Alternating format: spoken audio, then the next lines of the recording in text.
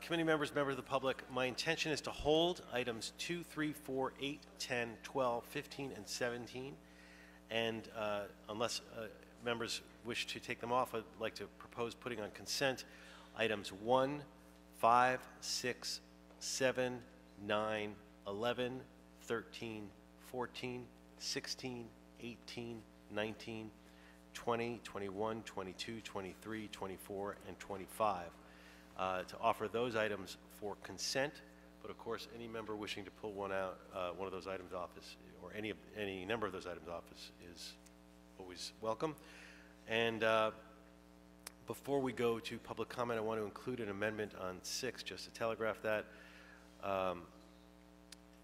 And can we read that amendment into the record? Do we have that?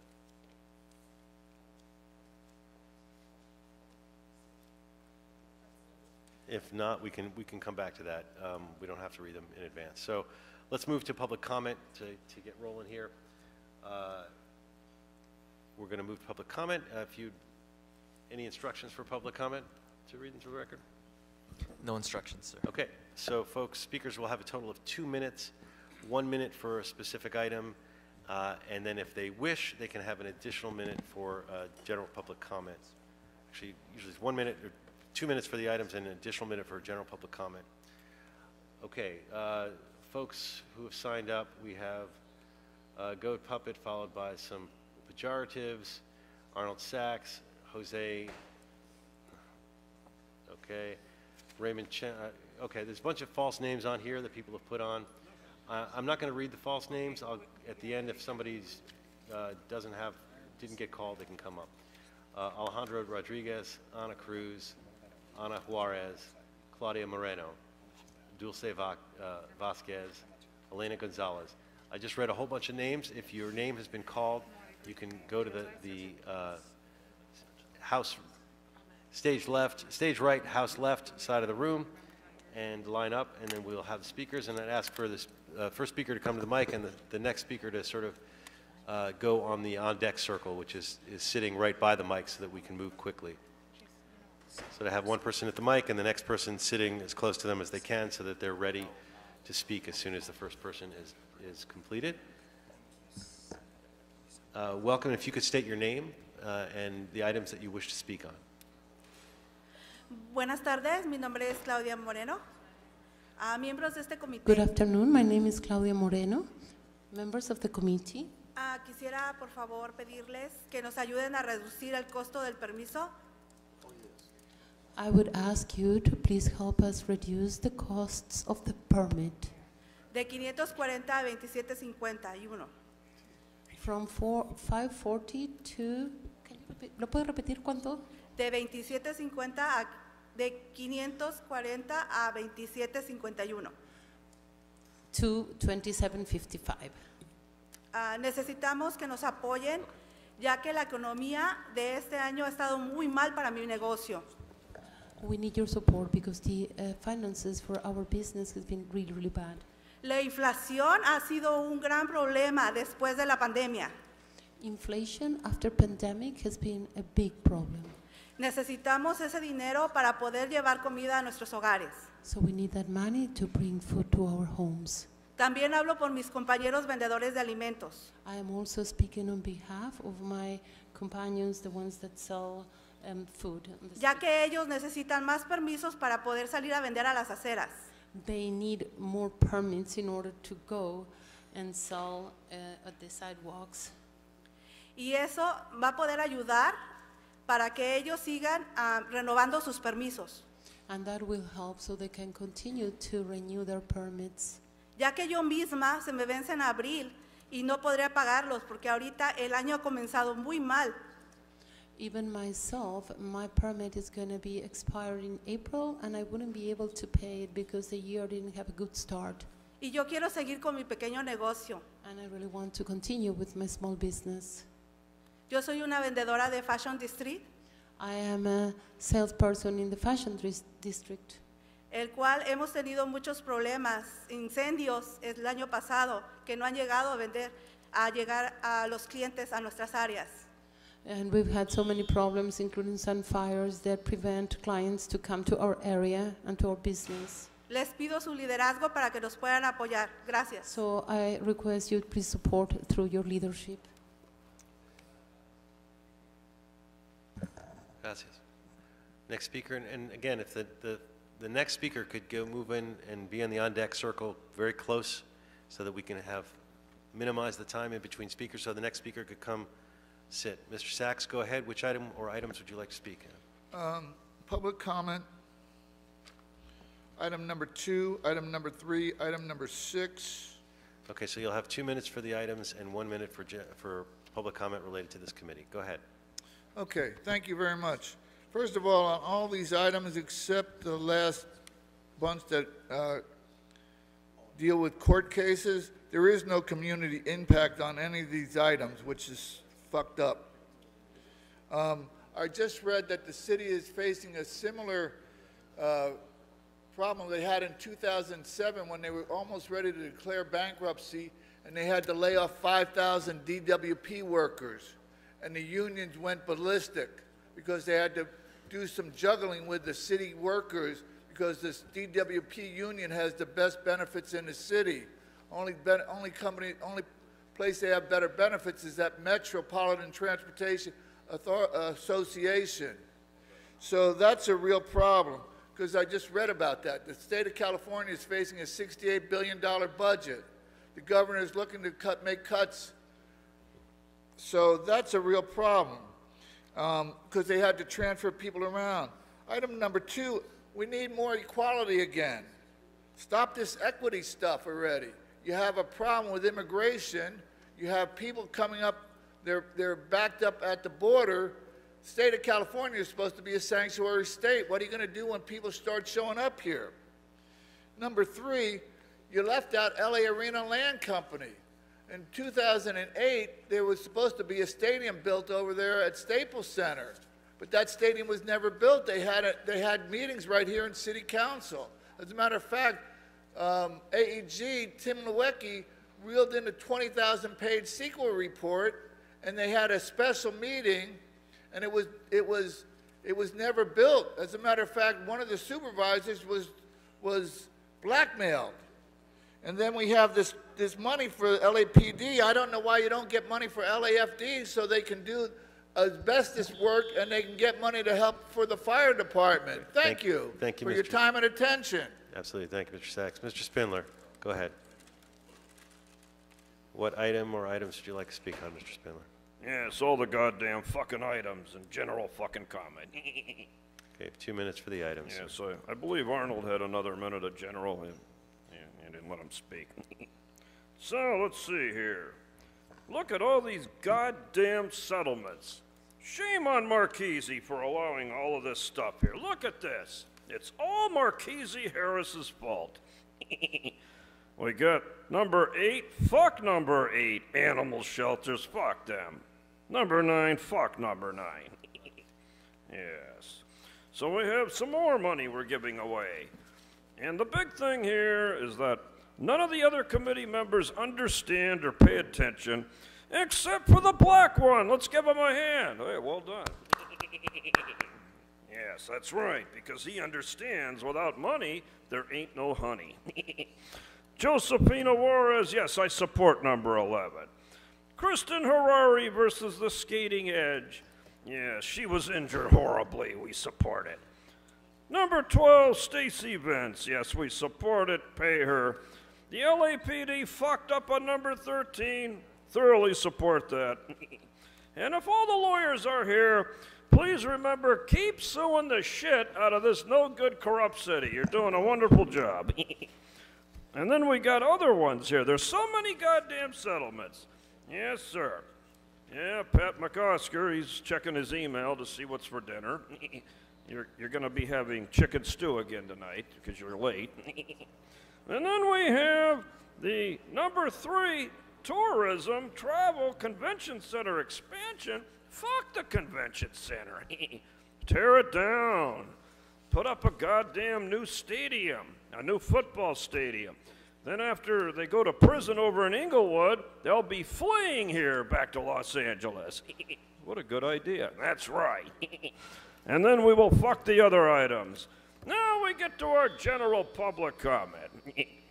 So Friday morning, join us as Jose Luis Huizar, the former councilman, pimp, controller of Plum, now chaired by Marchese, decides if he gets 9 years or 13 years in federal prison.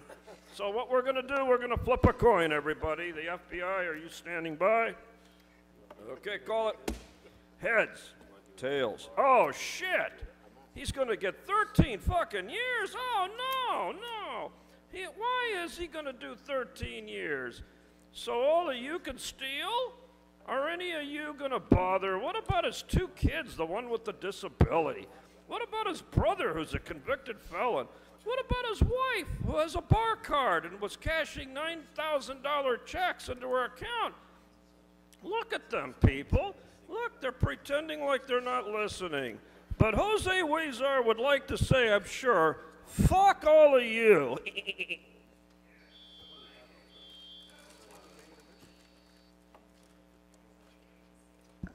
Okay, next speaker.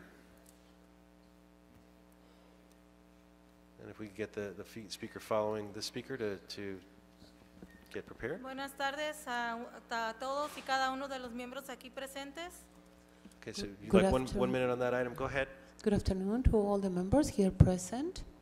Mi nombre es Dulce Vázquez, soy vendedora ambulante de comida en el área de San Fernando, en el Valle de San Fernando, en Panorama City. Yeah, my name is Dulce Vázquez, and I am ambulatory like sales of food sales in Panorama City and in the Valley, San Fernando Valley. He estado vendiendo los últimos 11 años de mi vida ahí comida y en esta tarde vengo aquí para hacer, bueno, no para hacerles saber, ya es sabido que necesitamos que por favor que nos aprueben el costo del permiso que es de 27,51. I've been selling for 11 years and food, and I'm here this afternoon to please let you know. I know that you already know, but we do need that you approve the price of the permit. It should be 27.51. Como todos sabemos, después de la pandemia, toda nuestra situación económica ha afectado en diversas áreas a cada uno de nosotros. As we all know, after pandemic, all our economic situation has been very affected to all of us and in all aspects of our life. La canasta básica ha incrementado, creo, un 300% y estamos a punto de que nos aumenten nuevamente las rentas. So the basic basket, it has an increase of a 300%, around 300%, and we are close to really have another increase on our rents. No soy estadista, pero me doy cuenta cuando termino de hacer mi venta y voy a la marqueta y veo todo lo que ha incrementado, que antes compraba con $100, ahora necesito $300 para poder comprar las mismas cantidades. So I'm not a statistic person, but it's very easy to see that after doing my sales, I go to the market and I see that all the prices went up. Whatever I used to buy all this stuff for $100, and now I have to buy, it cost me like $300, so all the prices are going up. Nosotros estamos pidiendo para que nos apoyen, porque nosotros solamente venimos a este país para salir adelante. Tenemos familias, tenemos hijos a quienes sacar adelante y cada vez se nos hace más difícil. So we are here asking support because we come to this country to be able to have a better life, and we have family and we have children and we want them to have a better life. So things are getting every day more difficult. No somos una carga pública, ya que también nosotros... Sorry, your time has expired. Thank you. Next speaker. Can you get the next speaker in the ready position, please? Buenas tardes, miembro del comité. Mi nombre es Hermenegilda García y quiero hacer el comentario público y un comentario en el punto número 2 de la agenda del día de hoy. Soy vendedora ambulante. Si me da un segundito para traducirse. Good afternoon, members of the committee. My name is Hermenegilda Garcia, and I want to talk about the article number 2, and a general public comment. Soy vendedora ambulante por 27 años aquí en el área de Los Ángeles. Señores concejales del este del comité, les hago el llamado para apoyarme a mí y a mis compañeros del área en la propuesta del reducir el costo del permiso de la acera en 27,51 centavos. Okay, ¿me deja traducir la señora, por favor? So I am a salesperson on the streets for 27 years here in Los Angeles. So I'm especially like talking to all the committee on the east side of these streets. If you can please help me and help all my friends here. We really need to the price of the permit to be $27.51. En mi experiencia en el reducir el costo del permiso me ayudará a asegurar los alimentos de mis hijos y poder pagar en mi renta, ya que el próximo mes pagaremos el aumento y hoy en día el costo de alimentos es muy alto. Esto lo hace muy difícil. So in my experience, if you would be able to help reduce the price, this would help me to buy food for my children. Also to pay the rent, because next month we will already be paying with an increase. It is already really high, so this is making things very difficult. Sin duda, acceso al permiso de bajo costo de la ciudad me ayudaría a apoyar mi negocio y a mi familia y evitar ser víctima de la criminalización y confiscación de la ciudad, porque tendría un permiso clave para vender en las aceras. Okay, so without a doubt, to have this price of the permit of low cost, it would help my business, my family business, and also wouldn't be criminalized or confiscated our products when we are selling on the sidewalks. Pido de favor que hagan de reducción el costo a 27,51 centavos. Muchas gracias. Buenas tardes. So I really ask you that please reduce the cost to 27.51 cents. Thank you. Great, thank you. Next speaker, please. And the next person get in the ready position. Go ahead. Buenas tardes, mi nombre es Elena González. Good afternoon, my name is Elena Gonzalez, Y quiero dar un comentario público. and I want to give a public comment. Señores concejales de este comité, le hago un llamado a todos y que nos apoyen en esta reducción del permiso. So to all the members of this committee, I am calling out to please support this reduction on the permit. Ya que como todos lo sabemos y todos vemos que ahorita todo ya subió. As we all know, all the prices went up already. Y como dicen mis demás compañeros, el próximo mes sube la renta y para nosotros cada día es más difícil. And as you've heard, all my other companions, the rent is also rising next month, and things are getting really difficult for all of us. Por favor, quiero que se pongan a pensar en todos los gastos que nosotros tenemos, pagamos renta, muchos biles, y eso para nosotros es muy complicado. So please, I want you to think about all the expenses that we have. We have to pay the rent, and we have to pay all our bills, and this is very complicated for all of us. Ya que en mi caso personal, yo soy madre soltera, no recibo ayuda de nadie más que de mi trabajo vendiendo en la calle. So in my case, for example, I am a single mother, and nobody helps me, only my own work on the streets.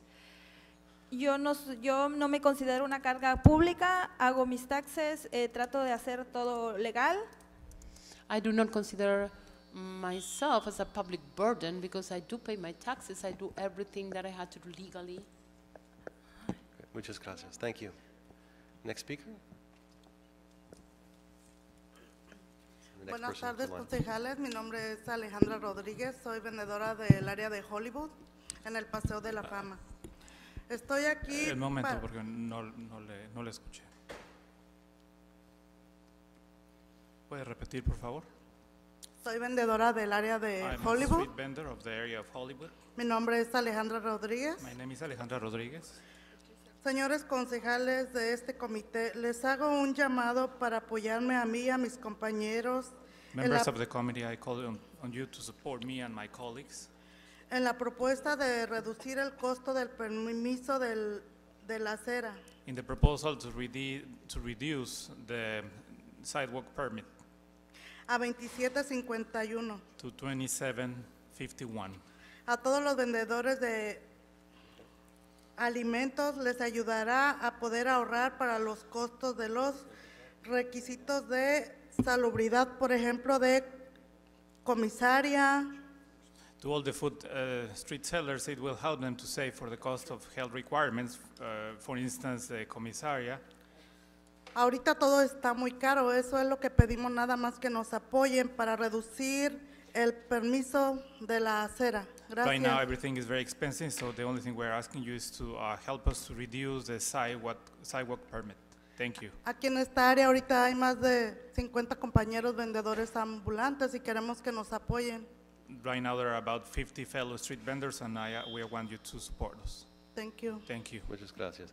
I'm going to read some additional names as the next speaker comes up. Ana Cruz, Ana Juarez, Elena Gonzalez, Erica Ruiz, Eliana Chavez, Eliogio Mendez, Fernando Quezada, Javier Sanchez, Lydia Catalan, Margarito Mendez, Mariana Martinez, Miguel Mejia, Miguel Perez. If you've heard your name, feel free to come up and line up. Si escuchan su nombre, por favor, acérquese al podio. Go ahead. The floor is yours.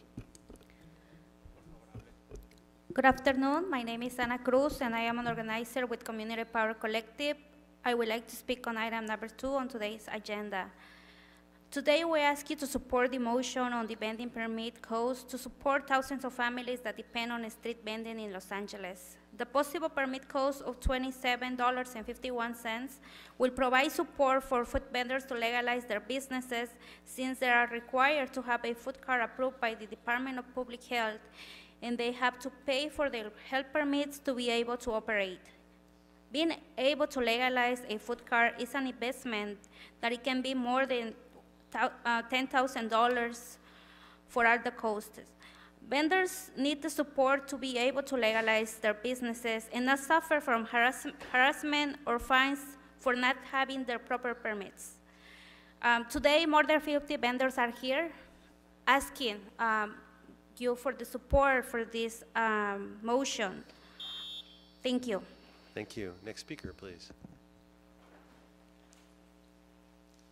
We'll get the next speaker to get in the ready position. Go ahead, ma'am. Buenas tardes, miembros del comité.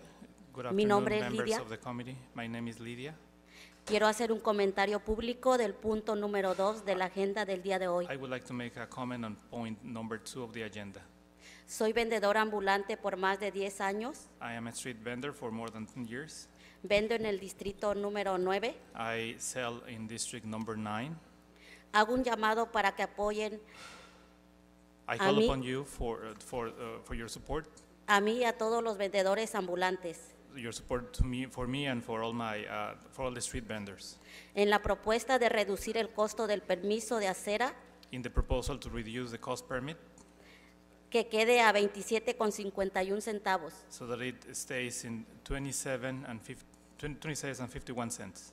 Se está sufriendo un gran impacto en las ventas, We are suffering a great deal of impact on sales, ya que se está reduciendo un 50% notablemente. because they are being reduced by about 50% and in a noticeable way.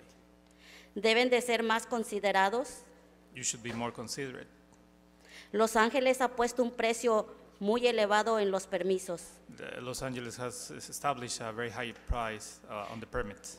En San Diego el costo del permiso es de solo $38. In San Diego, the cost of the permit is only $38. El costo de vida el costo de la canasta básica es muy elevada en la actualidad. The cost of living and the cost of the basic needs right now is very high. Hay madres solteras que de su venta sacan adelante a su familia. There are single mothers who depend from their sales to get ahead with their families. Muchos vendedores ambulantes no califican para beneficios sociales. Many street vendors do not qualify to receive social benefits. Great. Thank you. That's your time. Gracias. Appreciate Ya it. terminó su tiempo, lo aprecio. Next speaker, please. We have a lot of speakers, so we're trying to move quickly, and we appreciate what everyone is saying. Thank you. Buenas tardes, miembros del comité. Good afternoon, members of the committee. Mi nombre es Javier Sánchez My name is Javier Sanchez, y soy un vendedor por más de 5 años and I have been a street vendor for more than 5 years. y vengo a hacer comentario público y hablar sobre el punto número 2. I'm here to make a public comment and speak on point number 2. Nosotros como vendedores de la calle, nosotros tenemos que sacar un permiso del State Board, As street vendors, we have to get a permit from the state board tenemos que sacar otro permiso de la ciudad and another one for the city, y sacar un permiso como vendedor de la calle. and to get a permit as street vendor. Y el permiso de la calle del condado de Los Ángeles es el más caro en el estado de California. And the permit of the county of Los Angeles is more expensive in California. Y como negocio chico o vendedor de las calles, As a street vendor and a small business vendor, nosotros no podemos comprar cantidades grandes en las tiendas de mayoreo. we cannot we cannot get a lot of things from the wholesale stores. Entonces nosotros tenemos que comprar en tiendas regulares donde llegamos a pagar taxes. So we have to to buy our things on regular stores where we have to pay taxes. Y de ahí tenemos que hacer los taxes de venta, que And volvemos a pagar taxes. And from then we have to again pay taxes for selling.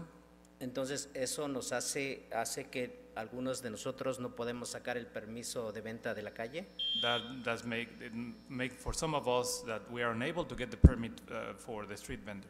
Porque es muy caro, entonces le Because pedimos a los señores concejales It's very expensive, so what we are asking the council members o a este comité que nos lo reduzcan a 27.51 centavos and to this committee to reduce it to 27.51 cents para poder seguir viviendo ahora sí que en la ciudad de Los Ángeles, So- que ahora es muy caro. so that we are able to live in the city of Los Angeles, which right now is very expensive.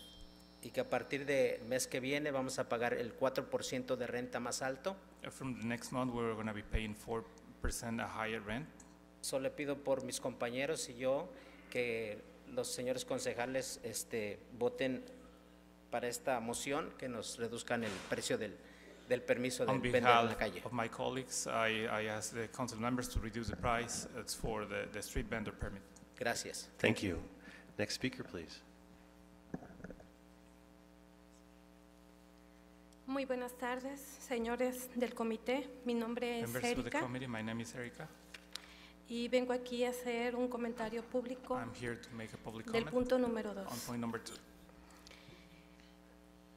Como experiencia como vendedora ambulante ha sido muy difícil My experience as a street vendor has been very difficult, y al saber que si ustedes nos apoyan a que tengamos el costo de 27.50 centavos, and to know that you are supporting us so that we can get the cost of 27.51 cents, nos ayudarían mucho en nuestra economía, you would help us a lot in for our economy. ya que la venta, pues lastimosamente, Sadly, our sales ha sido muy bajo, has been very low, lo cual ha sido que nuestra canasta básica sea muy deteriorada which has deteriorated our basic basket needs, y a nuestras familias, que son las que más, pues no podemos darles lo necesario para que ellos puedan tener una vida libre. and we're not able to give our family the necessary things so that they could have a free life. Les pedimos que tomen en consideración We ask you to please consider el costo de 27.50 the cost of 27.50, y que vean por nosotros and that you please take care of us, y por cada uno de nuestros compañeros, que cada uno sufrimos and for each one of us, we are suffering, each one of us, cada costo que nos está subiendo. each time that we have to pay more for the cost. Les agradecemos. We thank you. Thank you. Next speaker. Buenas tardes, miembros del comité y supervisores de las calles. Good afternoon, Mi members nombre of es the committee Eulogio and street Méndez. vendors. Y quiero hacer un My name comentario is Eulogio público. Méndez, and I would like to make a public comment. Soy un vendedor de comida del Valle de San Fernando. I am a food vendor from the San Fernando Valley. Estoy aquí para pedirles que nos reduzcan el costo del permiso de 541 a 27,51. I'm here to ask you to reduce the cost of the permit from 541 to 2751. Ya que después de la pandemia, Because todo after ha aumentado en la canasta básica. After the pandemic, everything has increased in the basic basket. Y también está a punto de montar la renta. And then also the rent is about to get higher. Entonces, si antes invertía yo $200, hoy tengo que invertir $200 más.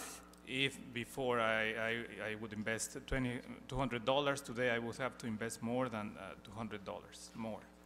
Por eso les pido That is why I request que nos reduzcan el costo del permiso para poder seguir trabajando y reduce llevar el alimento a la casa.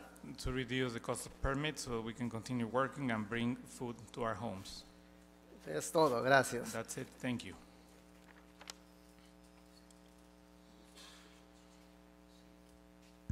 Thank you. Next speaker. Go ahead.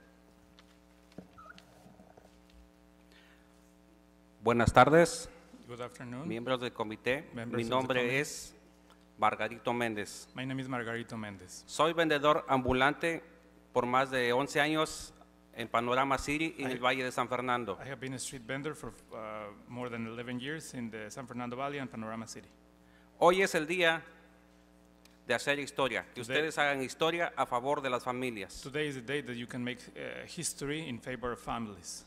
No solo somos nosotros los que estamos acá, vendedores ambulantes, atrás de nosotros hay familias, It's not hay only- niños y niñas. It's not only us, but behind us there are families, there are boys and girls.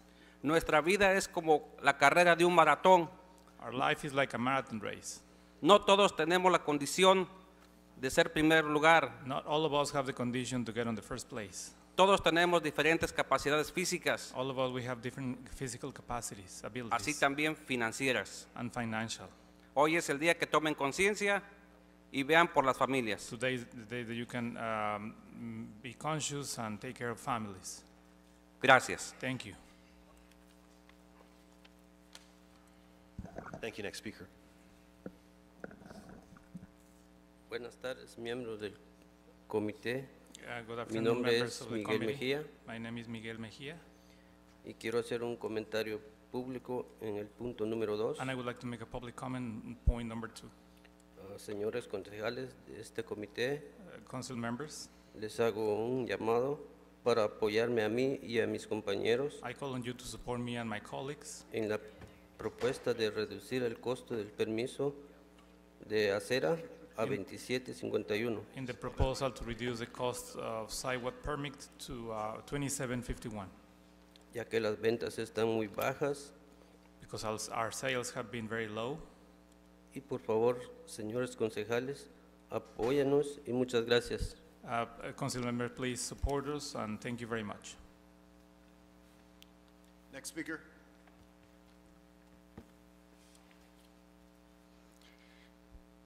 Buenas tardes, mi nombre es Mariana Martínez. Good afternoon, my name is Mariana Martinez. Quiero hacer un comentario público del número 2. I would like to make a public comment on point number 2. Soy una vendedora ambulante por más de 6 años I have been a street vendor for more than 6 de years. Panorama City, del In- Distrito 6. In Panorama City, this district number 6. Señores concejales de este comité, les hago un llamado para que nos apoyen a reducir Council members of this committee, I call on you to support us in reducing el costo del permiso a 27.51, the cost of the permit to $27.51.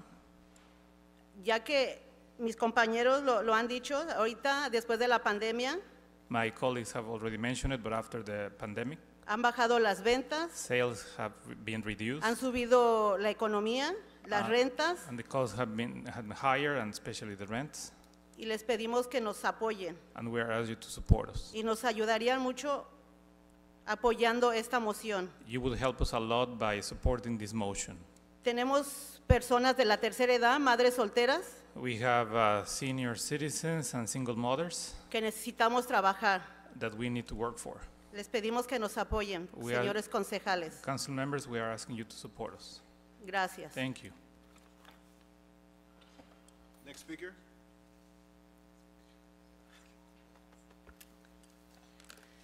Buenas tardes, señores del comité. Good afternoon, committee Mi members. nombre es Miguel Pérez. My name is Miguel Pérez. Soy organizador de vendedores ambulantes con Colectivo Poder Comunitario. I am organizer of street vendors with a community, collective community. Señores del Comité de Finanza, Ladies and gentlemen from the Finance Committee, estoy aquí en apoyo a todos los vendedores ambulantes I am here to support all the street vendors a que se les reduzca el costo del permiso a $27. to reduce the cost of the permit to $27. Porque para mí, Because for me, el cobro de 541 o 291 dólares to try to charge $541 or $291 es como que el BCS estuviera cobrando piso a cada vendedor. is as if you were charging the floor, the piece of land for each vendor, Como una pandilla más en Los Ángeles. like one more gang in Los Angeles. ¿Y qué ofrecen por cobrarles $200? And what do they offer for charging $200? Nada. Nothing. No dan talleres educativos. They don't offer any workshops for education. Con esos 291 tampoco dan seguridad. With those 291, they don't even offer any security. Por eso les pido That's a why ustedes that's what I ask you, que reduzcan el costo del permiso de $291 a to reduce the $27. cost of the Gracias. permit for Gracias, 291 to 27. Muchas gracias. Next speaker, please. I'm going to read a few more names. Julia Chavez, Julio Mendez, Fernando Quezada, Javier Sanchez, Rochelle Galista. Buenas tardes. Go ahead. Good afternoon. Mi nombre es Rocael Gelista. My name is Rocael Jalista, Yo tengo 18 años vendiendo en las calles de Los Ángeles and I have 18 years selling in the streets of Los Angeles. y nunca he visto tanto en el alza de los permisos el precio para los vendedores hasta ahora que empezó la pandemia. And I've never seen something like that, like the increasing of the prices on the permits for the vendors since the pandemic started. Ya todo está dicho por los demás compañeros que han pasado por aquí y quiero recalcar que si pueden ponerse la mano en la conciencia un poco a todos los profesionales del concilio para So- que este permiso sea rebajado. So everything has been said by my colleagues here, so I just need to emphasize that if you can put your heart in your consciousness, so you can really reduce the cost of the permit. A 27.50 y un centavo si lo pusieran, muchas familias podríamos beneficiarnos más, tener más dinero para solventar los problemas de la casa de nuestros hijos y poderlos So this, if you would reduce the price to $27.50 and 1 cent, then many families would benefit to have more money to solve some other problems that we have at our homes and our children. algunos tenemos que agarrar algún part-time o un trabajito por allí para asegurarnos. So some of us, we even had to go get a part-time job or some other gig to be able to survive. Great. Thank you, senor. Your time has expired.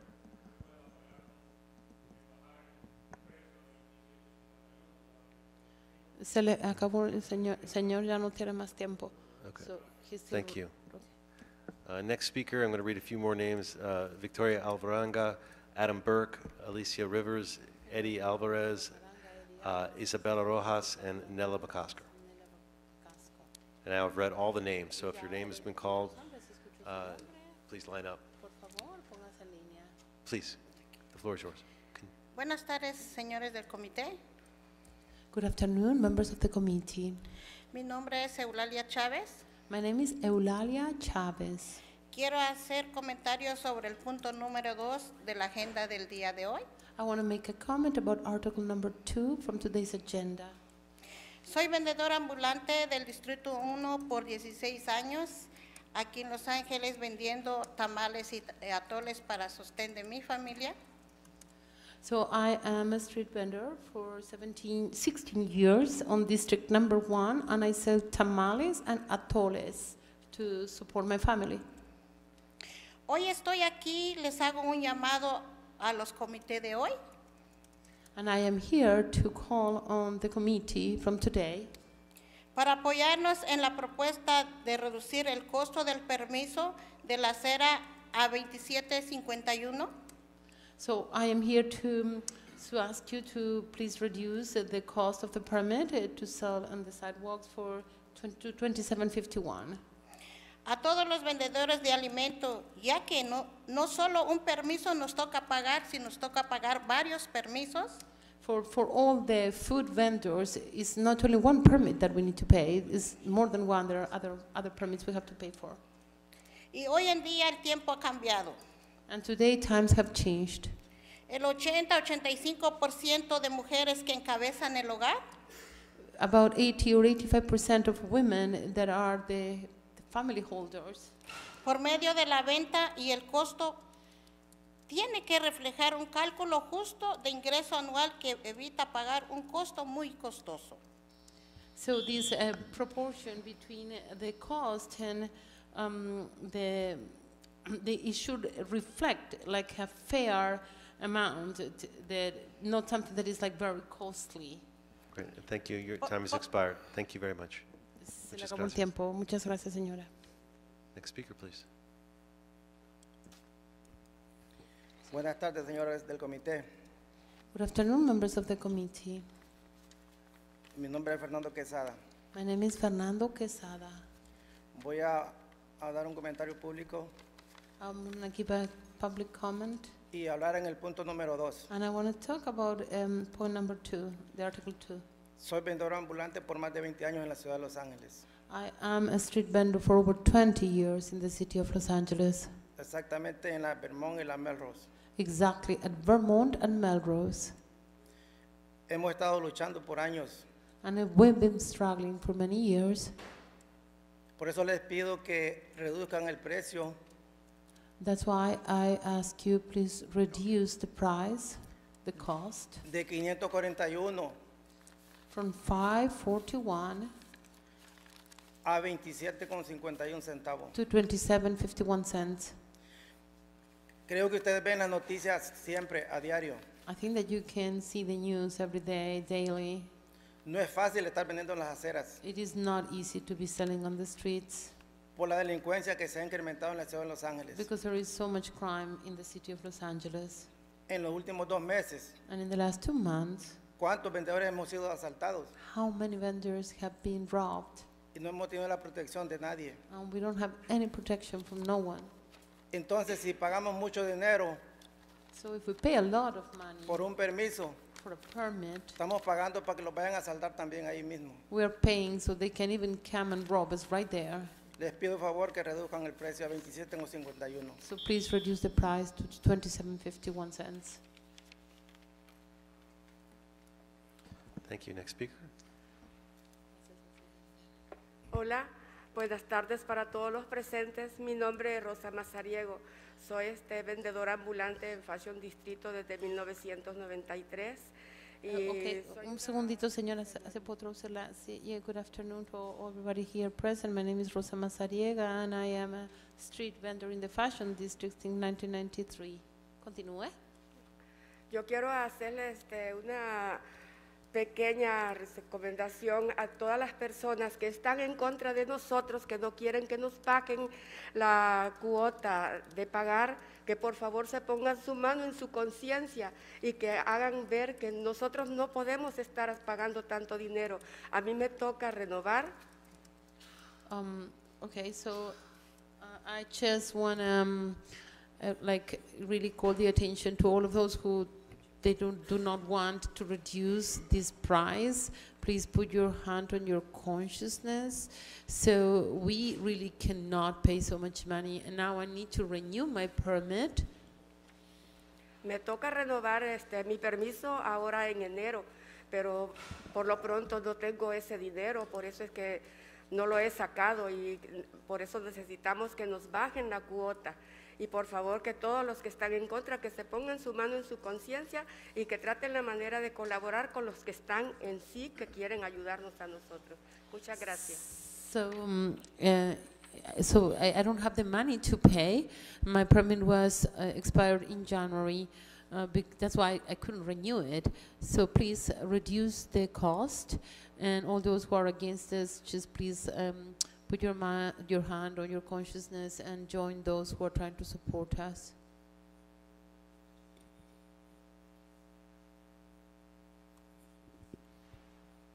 Thank you. Next speaker.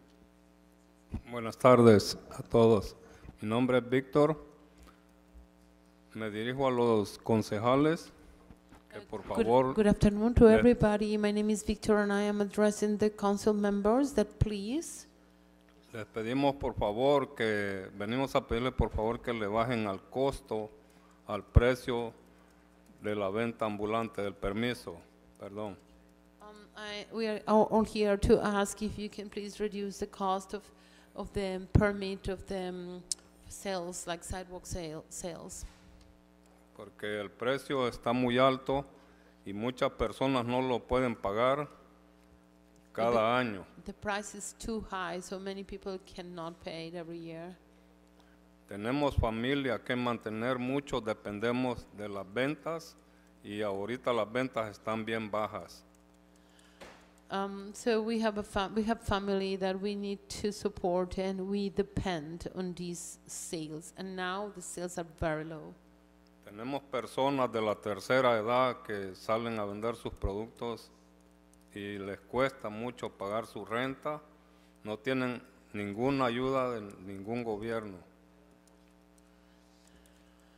So we have elders that go out to sell their products, and it is so hard for them to pay their rent, and they don't receive any kind of support.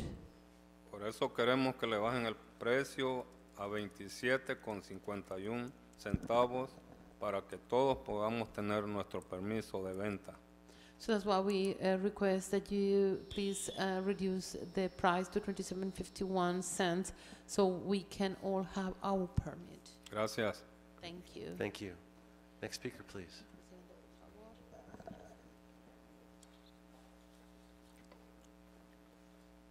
Buenas tardes. Good afternoon. Mi nombre es Victoria Enríquez y quiero hacer un comentario público y comentario en el punto número 2 de la agenda del día de hoy.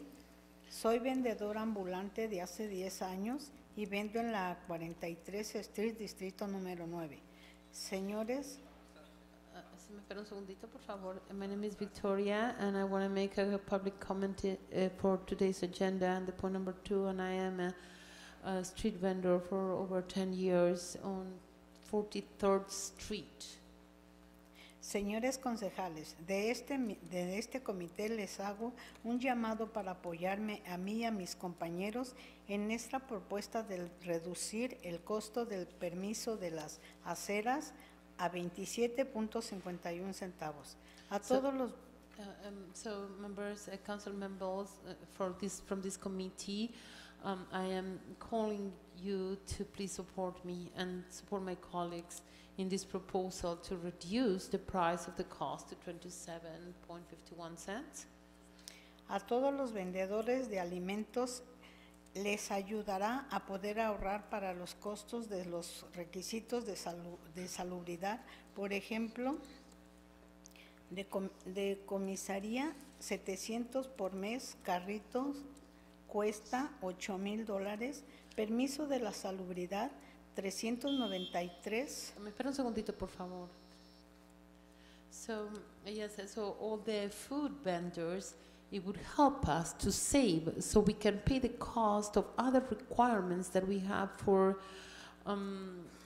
like health department, and 700 for commissary, and 8,000 for the actual card, 393 for another permit. Sí, continúe, señora. A 772 depende el tipo de alimentos. Inspección del carrito, 163. Permiso de vendedor aceras en Los Ángeles, 541. So yeah, so she's listing all the numbers 772 depending on the inspection of the food that they sell, and 163 another permit for selling on the streets in Los Angeles, and 481 for this permit. Anuales. Thank you. Your time has expired. That's annual, 41 annual. Okay, se le acabó el tiempo, señora. Okay. Next speaker. Thank you.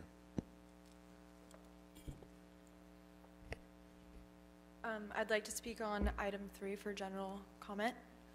My name is Isabella Rojas with the Los Angeles Area Chamber of Commerce. I'm writing to express my support for the public-privacy partnership with the AEG Group, which would expand and modernize the LA Convention Center. The LA Convention Center is in dire need of modernization. The facility's current limitations have prevented us from attracting large, high-value events. It's too small, too old, and its exhibition space is disjointed. The Convention Center stands as stark contrast to the booming neighborhood surrounding LA Live, and it's time we stop squandering potential revenue and turn our Convention Center into a cornerstone of our city's economic growth.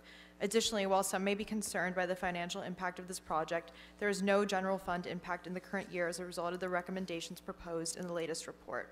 Overall, completing this modernization project will not cause the City of Los Angeles financial problems. Thank you. Thank you. Next speaker. Good afternoon, council members. Adam Burke, President and CEO of Los Angeles Tourism and Convention Board, here to speak on item number 3 and to advocate for the urgent modernization of the Los Angeles Convention Center under the P3 proposed with AEG Plenary Group.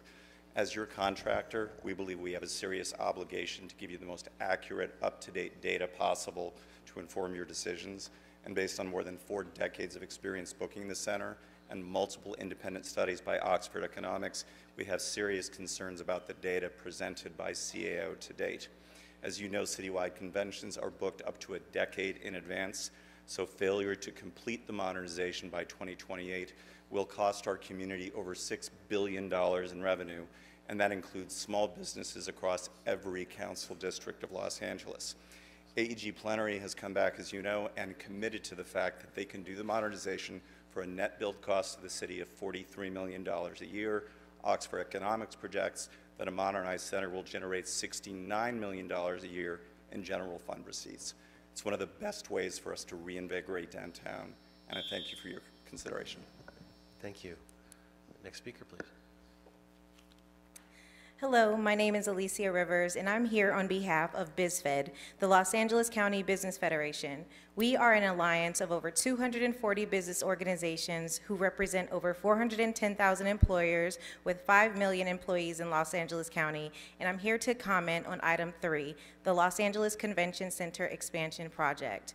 Our tourism and hospitality industries are vital to our local economy, and we support efforts that bring needed revitalization projects to our region. This expansion project will give a competitive edge to LA over other top-tier cities like Dallas and Las Vegas.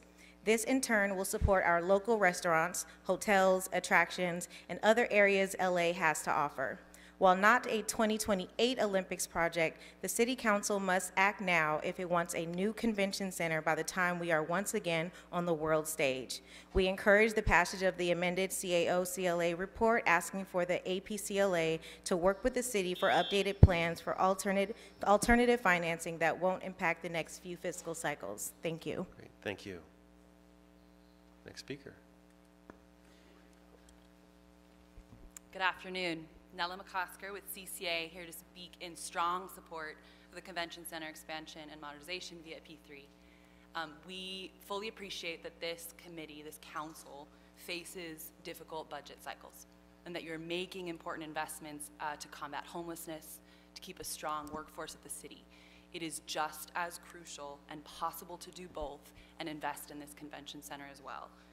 30 years ago, the council made this investment, and they faced a decision to move funds to make it happen. No one is looking back at that and saying, I wish we didn't.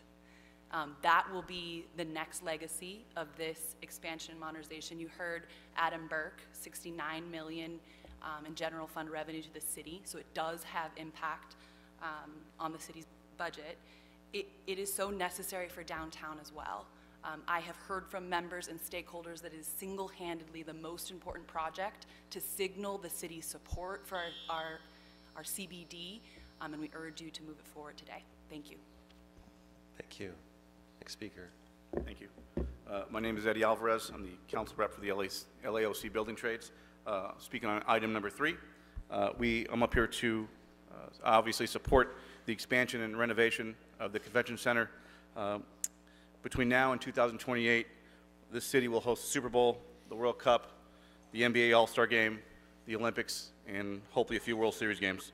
To host these world-class events, we have to have a world-class venue to house the auxiliary events that go with these. As we travel around the country, as some of us do through this, we see these places and what they add to the event themselves. So, this will be built obviously with the best locally skilled and trained labor force in America, which we are very proud of. But beyond the job, this is good for our city and our region. Thank you very much. Thank you. I believe that's the last speaker. That exhausts all the names called. No other names are on the queue. So let's move forward. Colleagues, I had suggested that we take items 1, 5, 6, 7, 9, 11, 13, 14, 16, 18, 19, 20, 21, 22, 23, 24, and 25 on consent. Does any member wish to pull one of those items? I know there's a lot. Seeing that, let's call the roll on the consent agenda. Blumenfield. Blumenfield, aye. Harris Dawson. Yes. McOsker. Yes. Rodriguez. Aye. 4 ayes, and those items have been approved. Okay, great. Next, we're going to hear item 2, followed by item 4, followed by item 3, 8, 10, 12, 15, and 17. So let's start with item 2. Item 2,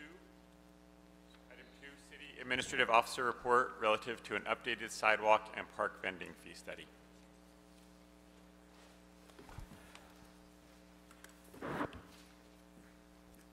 Good afternoon. My name is Felipe Chavez. I'm with the Office of the CAO. The CAO report before you today is in response to a City Council instruction of June 28, 2023.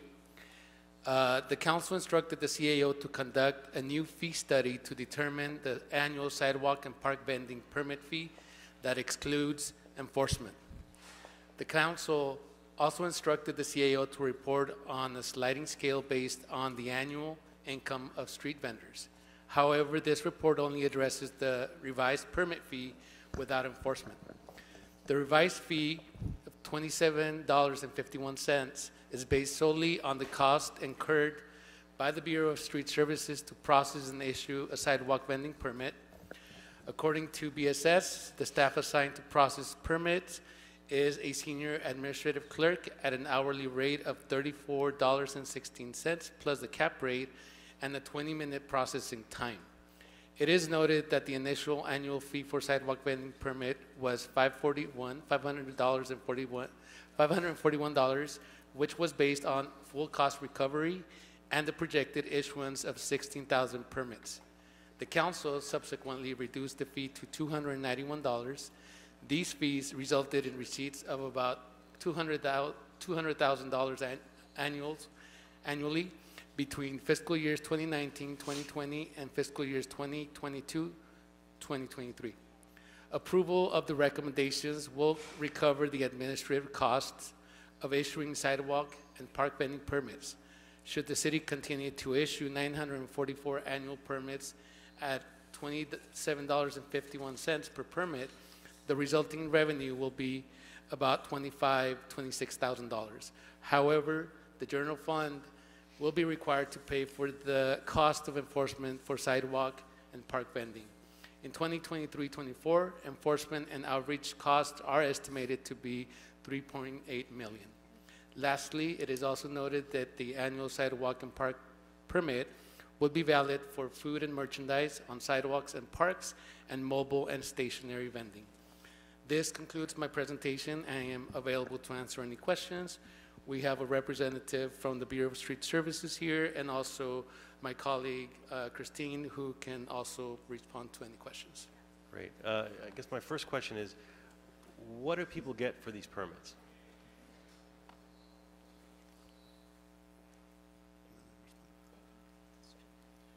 The question is, what do they get for the permit? Yeah. It allows them to sell or vend their merchandise and or food in the public right-of-way on the sidewalk. Right, but they're already allowed to by law, correct? I mean, the state law says you're allowed to vend on our sidewalks, and you have to be, and we have city laws that say you have to be a certain distance from a fire hydrant, and you can't do this, you can't do that. So that's already allowed. So what does the permit actually get the person? What it does is it at least allows the people who actually pay for this permit enforcement to allow them to set up, and if someone, you know, does not have a permit, it would allow that person who does, you know, better service, I guess you could say, to allow them to vend there in that location and not, you know, crowd up the sidewalk or anything like that for ADA violations and accessibility. But they still have to, you can't do ADA violations, you can't do accessibility. You're dying for a follow-up. I still have questions, but if you wanted to ask your follow-up, go ahead. Well, yeah, I have a few comments that I want to make, but you know, because I'm tired of us dancing around this issue. So go ahead and ask your questions, but I think we got to really hone in on what the failures are of this policy. So so whenever you're ready, let me know. Right, okay, well, I mean, because it's related to that. I mean, we have this permit process, which I never really understood at the beginning anyway, because we allow sidewalk vending and by state law and by city law. So I don't know that people are getting much for their permit. And then we're processing, it's saying 20 minutes processing. What are we actually processing? The name and address? Well, if they're getting food, they have to process the permits that they're getting from the health department, the business tax license, and But state I mean, tax. they have to get a health department. In order to vend food, you have to have a health license. Correct. And so when you say we're processing, are we then, when someone applies for a city permit, are we double checking to make sure they have a county permit? Yes, they have to have the county permit, they have to have the state seller's No, permit. they have to, but are we actually checking on that, or are we just saying you attest that you have this, check? No, they have to bring the physical copy of the permits. Whatever they require, they have to bring physical copies. But they have to have that to vend anyway? Yes. Okay. Yeah, I'm still a little bit at a loss of what people get for like why not just register, have a database and have people register for free and say I'm a vendor, sign on to a database, put your name and address down, and now you're known that you're vending. I'm not sure, like, what value are we adding by issuing a permit at all? Well, like I said, if there's no enforcement, then they're just going to set up wherever they want to. They're going to be in tree Well, no, wells. They're going to be in. we have enforcement. Right. We're not paying for enforcement out of the permit anymore. So the enforcement would still be there. You have to do ADA, you have to do everything. I don't see how that's related to the permit. Well, to us, it's tied together, because if someone obtains the permit, they're going to want a service for someone who doesn't have a permit, that they're legitimate and they're setting up correctly, and when someone else doesn't set up correctly, you know, they end up calling us, and then we go out and we talk to them and But try to to set get up correctly means being in compliance with the law, which everyone has to be, whether you have a permit or not. If I may add, initially the intent of the permit was to make it a full cost recovery. So initially, there was an expectation that around 16,000 permits would be issued at a certain rate, for which the city would recover the costs. But the cost primarily, really only, is about enforcement. Correct. And so if we're going to take enforcement costs off the table, the $3.8 million that we're spending on enforcement of ADA, enforcement of these other things, which I understand the reason why we're taking that off the table.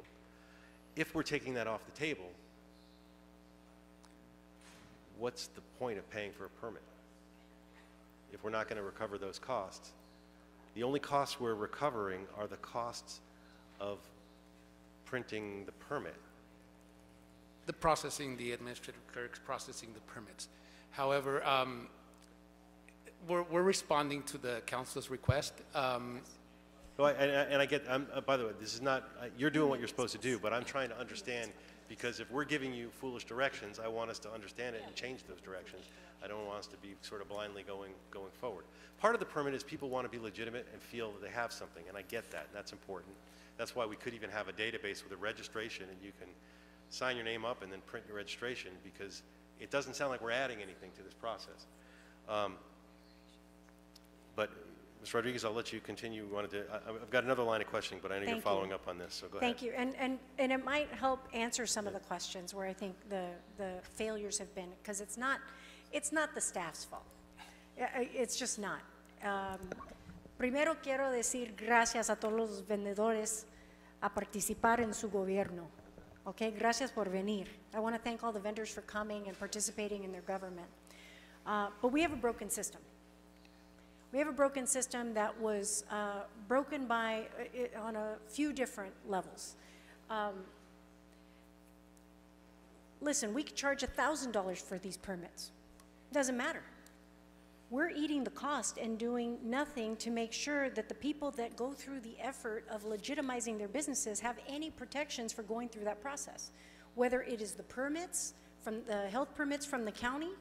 I mean, I've gone to the Hollywood Bowl and people are selling margaritas right there, or outside of, outside of music venues, making margaritas and there's no regulating that. So those activities are happening. I know that this economy is rough on everybody. I fully recognize that the economy is wounding everyone. We're about to have a conversation about it, how it's further wounding our own city employees. But it would be ignorant to suggest that it was done so by the hand. I felt bad for street services because there's been a lot of change in direction that you've had to all adapt to. The $541 when we adapted the policy back in, 2019, I think it was, when we did it, it was, after we had already prepared, I'm just gonna go through memory lane here, after we had already gone through the laborious task of hearings and whatnot to establish a rational street vending ordinance that tried to seek compliance and everyone to meet health and safety guidelines. We then quickly pivoted because we had to align with state law, and I think everything got lost in the mix. Obviously, then COVID happened, there was a whole host of changes, and then, oh, we can't pay for this. Meanwhile, the city is subsidizing this, but let's be honest, there is no real enforcement because that has all been pulled back. Because if there is enforcement, I would see more people being able to walk on the actual sidewalks, or I wouldn't have the public safety concerns and issues that I've had, for example, at Hanson Dam, which in one case resulted in a shooting. So those things are very real. And what I've continued to say, because I'm a big proponent and advocate for street vending, to make sure that people are safe, that we have health and safety guidelines, that there isn't an obstruction of public right-of-way or circumstances that create public safety hazards. We have, it's ironic, we have restaurants, brick and mortar restaurants, that we put through the ringer that are running on equally thin margins, but they've got no choice but to follow the rules. And it's a balance. It's a balance to all of those things. We're totally sensitive to creating that space for a wonderfully diverse street vending environment. But it frustrates me when I hear these questions, $27, it could be $500, it could be $1,000, it doesn't matter, because to your point, no one's paying them anyways. And the people that are paying them in good faith, I mean, honestly, why? If the city's gonna continue to eat the cost of this, let's just be real honest. Don't even pretend it's $27. I mean, what's the point? We're gonna let everything go because there's no political will to have really hard, honest conversations, and that is our biggest problem. So I just want to apologize to the staff because I know you guys are all being responsive to policies and the confusing directives that are ongoing. I think it's, you know, again, we have a bigger problem, and I think this is something systemic. It's just another shortcoming between LA City and LA County that makes it far more complicated. I don't care if you're a brick and mortar restaurant or a street vendor. You know, when you cross the street to go get your permits with County Health Department, forget it. It's a labyrinth. It's absolutely awful. They can't get, there is no affordable, regulatory, eligible vending cart that the county could even come with. So I get it. We are always in this position to be vilified like, oh, the city. Here we are again. We're always on the front line. But let's be real honest. The county has failed to come forward with a solution that makes it affordable for vendors to do it, to be in compliance in the right way as well. And, you know, I'm locking arms with them. We can have this conversation all day long about how we don't want to finger point, but that is the reality. And I think it speaks to why we need to really put forward a more meaningful effort of taking some of the health department responsibilities. If we're going to do this, that we need to do this in the city so that we can actually help people who need our help. Because that's where all of this is just causing greater problems, causing us more expenditures, and no one's getting any better served by it. So it's more of a statement than it is any questions, because I know how we got here.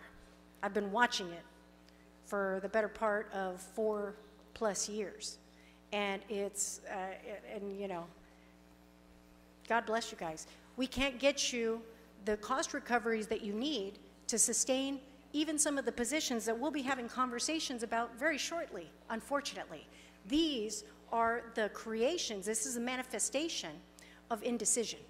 This is a manifestation of the very difficult budget conversations that we're now going to have because we've never done cost recovery, or because we've never been realistic about what it costs to run a city of this magnitude and to make sure that everyone gets services that they deserve. So that's it. Thank you, Mr. Chair. Mr. McCosker. Thanks very much. I appreciate your questions and those comments. It sounds like no matter how we got here, we're in a position to say, let's spend $27,000 to earn $27,000. It's kind of a wash at the 27 bucks or whatever. I'm probably mixing up numbers. Pretty close, actually, $26,000.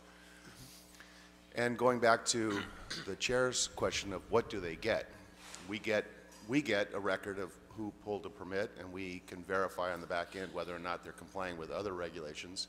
But we could also do that on the sidewalk with our enforcement, with the other $3.4 million. So this $27 permit to collect $26,000 where we're spending $26,000 doesn't seem to be adding to the quality of life of Angelenos, certainly not to the vendors.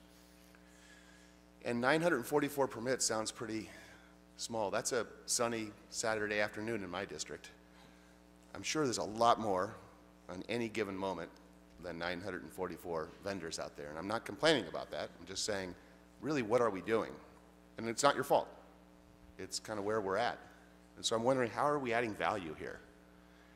I appreciate that we want enforcement because we want good actors, and there's so many great actors, and we appreciate all the vendors who came and spoke today. Appreciated how well you used your time at the microphone.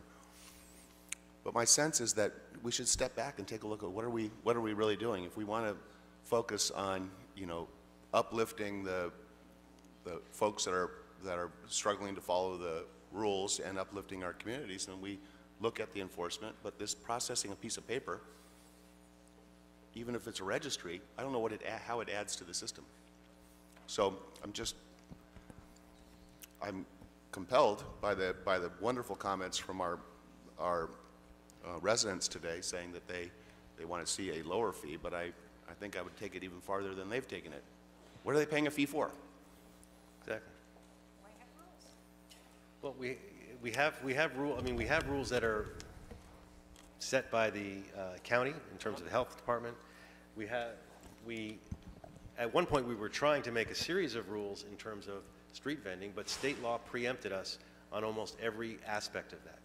So we can't make rules, like if we were allowed to decide where people can vend and where they can't, and we were allowed to decide that, give a permit to someone to say, okay, you can be on Hollywood Boulevard between these hours and you can be on this place between these hours, then our permits would have value.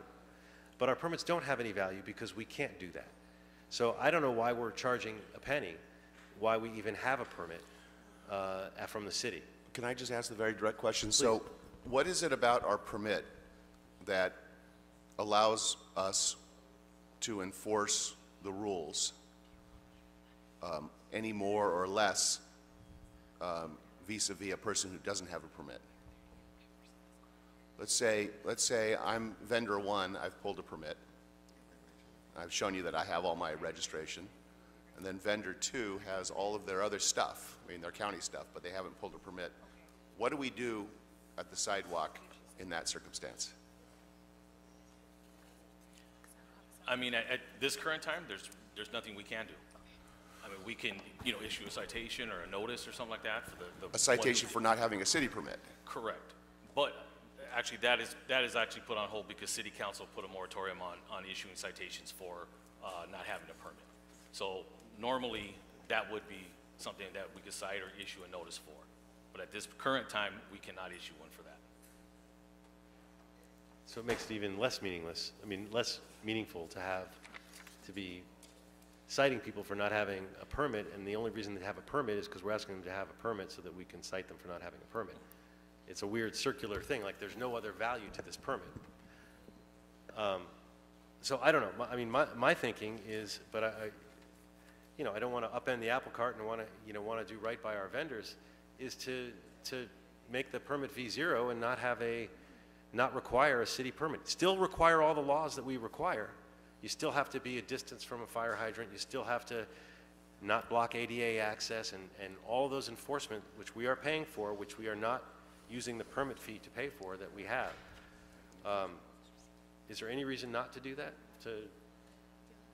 Is there any reason to have a permit? The permit's not required. It's not required by state law, and it's only required by the city at this time. You're saying it is required by the state law? It's not required by It's state not. law. State law only requires that if the city wishes to enforce, any municipality wishes to enforce sidewalk vending, they need to provide a legal process for vendors to do it. And that's either through a regulatory process where no permits are issued, or through a permit process. Right. And those options did come before the city council before. But we have a regulatory process now. Correct. The permit is just a supplement to that. Correct. It doesn't change, so nothing would change on the ground if we had or didn't have a permit. Correct. Just to be super clear on that. Yeah. Would we be impairing our ability to enforce the laws that exist if we had a no permit or a zero fee permit? No. No. So nothing changes in our ability to enforce? So the state law does require, though, to make findings with regard to public safety, welfare, and health. So as long as the city does make those findings and establishes rules and regulations that are based on those factors, then yes, it can implement those regulations. And we have those, and we are implementing those. Correct. Correct. Doesn't change. We don't get any more power or less power by giving permits. No. Other than the ability to cite somebody for not having the permit. Correct. I don't know. I've opened this up to my colleagues, but my sense is we should just, not require permits and instruct the CAO. We can keep the second request. The TRED committee had two recommendations. One was to, change the fee of this permit, and the other was to instruct CAO to report on funding shortfalls and potential options to meet the program goals. I would maybe just move the second item and not the first, and say, move that we remove the need for having a permit at all. So if I may, what have you been allowed to enforce? The rules and regulations that the city council established. Okay, so what has been the posture of enforcement and where? Because that has not been my experience in terms of, I mean, we have a situation I know in Glen Oaks, which I know you guys are very familiar with. The Glen Oaks location near the San Fernando swap meet. And completely blocks the sidewalk. Been out there repeatedly. I know we had similar issues. Actually, the other question, I'm going to park it for a minute, is about the parks. That's a separate conversation that I want to make sure that I don't conflate. But in the circumstance of Glen Oaks Boulevard, where the sidewalk is completely obstructed, and I know there were certain locations in CD1 historically and others, was there enforcement, and to what degree did it have to be repeated in order for it to be sustained in terms of correcting the practices? Well, the thing is with the staff that I have, we respond to service requests. We have thousands of service requests a year. Yes. So unless we have a service request for that particular location, a lot of times we won't be able to make it to various locations. If we don't have a complaint every day or every week, we won't be out there at that location every day, every week.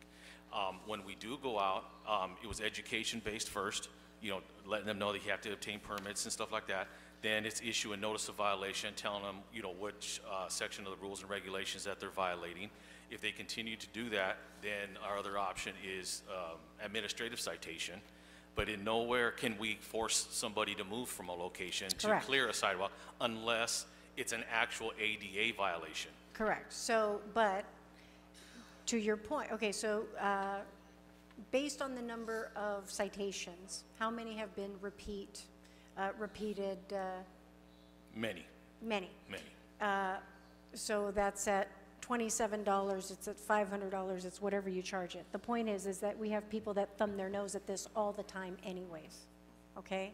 So I don't know that the answer is, well, let's not permit it. I don't know that that's the answer either, because we need to have some rules here, guys.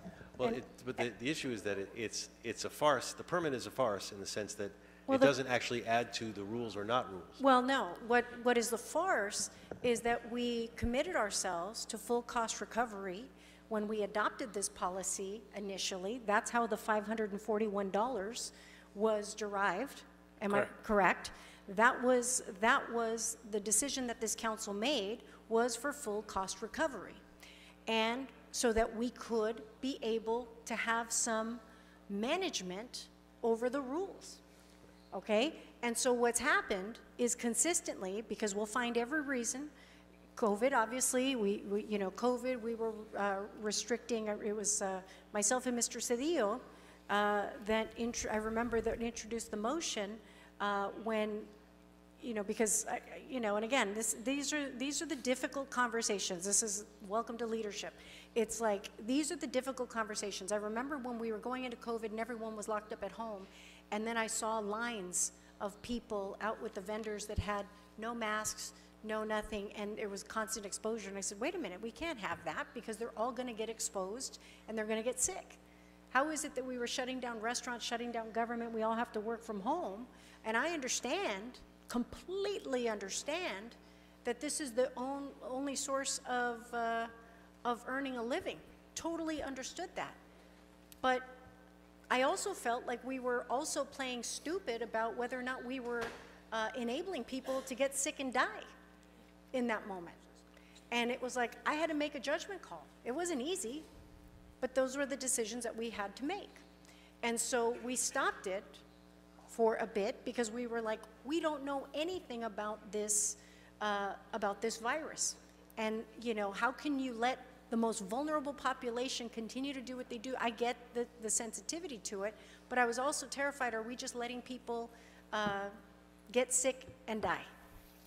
Those are the tough conversations, and I know it would have been much easier for us to just say, oh, no, this is it.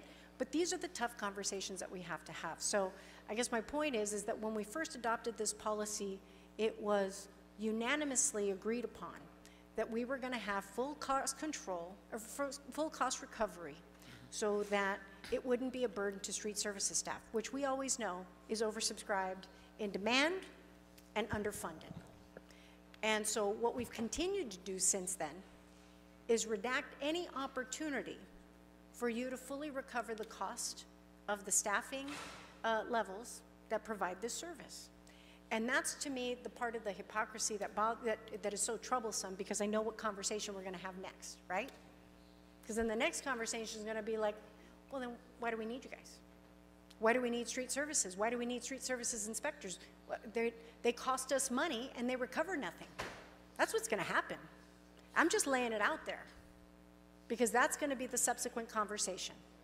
And it's a hard reality, and I have a hard time saying that. Because just as I want to protect these vulnerable individuals that are trying to earn a living, I know we have vulnerable city staff that are just trying to do their job. And so I have a really big problem of eradicating any type of permit that helps enable some portion of cost recovery. What I'd like is the cooperation of everybody to understand that in order for us to sustain this city, we all have to do our part. And it shouldn't be at the detriment of one to another. That's my position. So I am not comfortable with eliminating a permit. I think there are clearly some challenges that everyone's experiencing. The wheels keep coming off this economy. If you can find a newspaper that has a journalist able to write it, they're telling you the story. It's going to continue to get tough, folks. But what I'm concerned with is we're just helping to enable an environment that's going to continue to say we don't need city staff because they can't cost recover the services that they provide. And that's my big concern. Mr. Prokoska.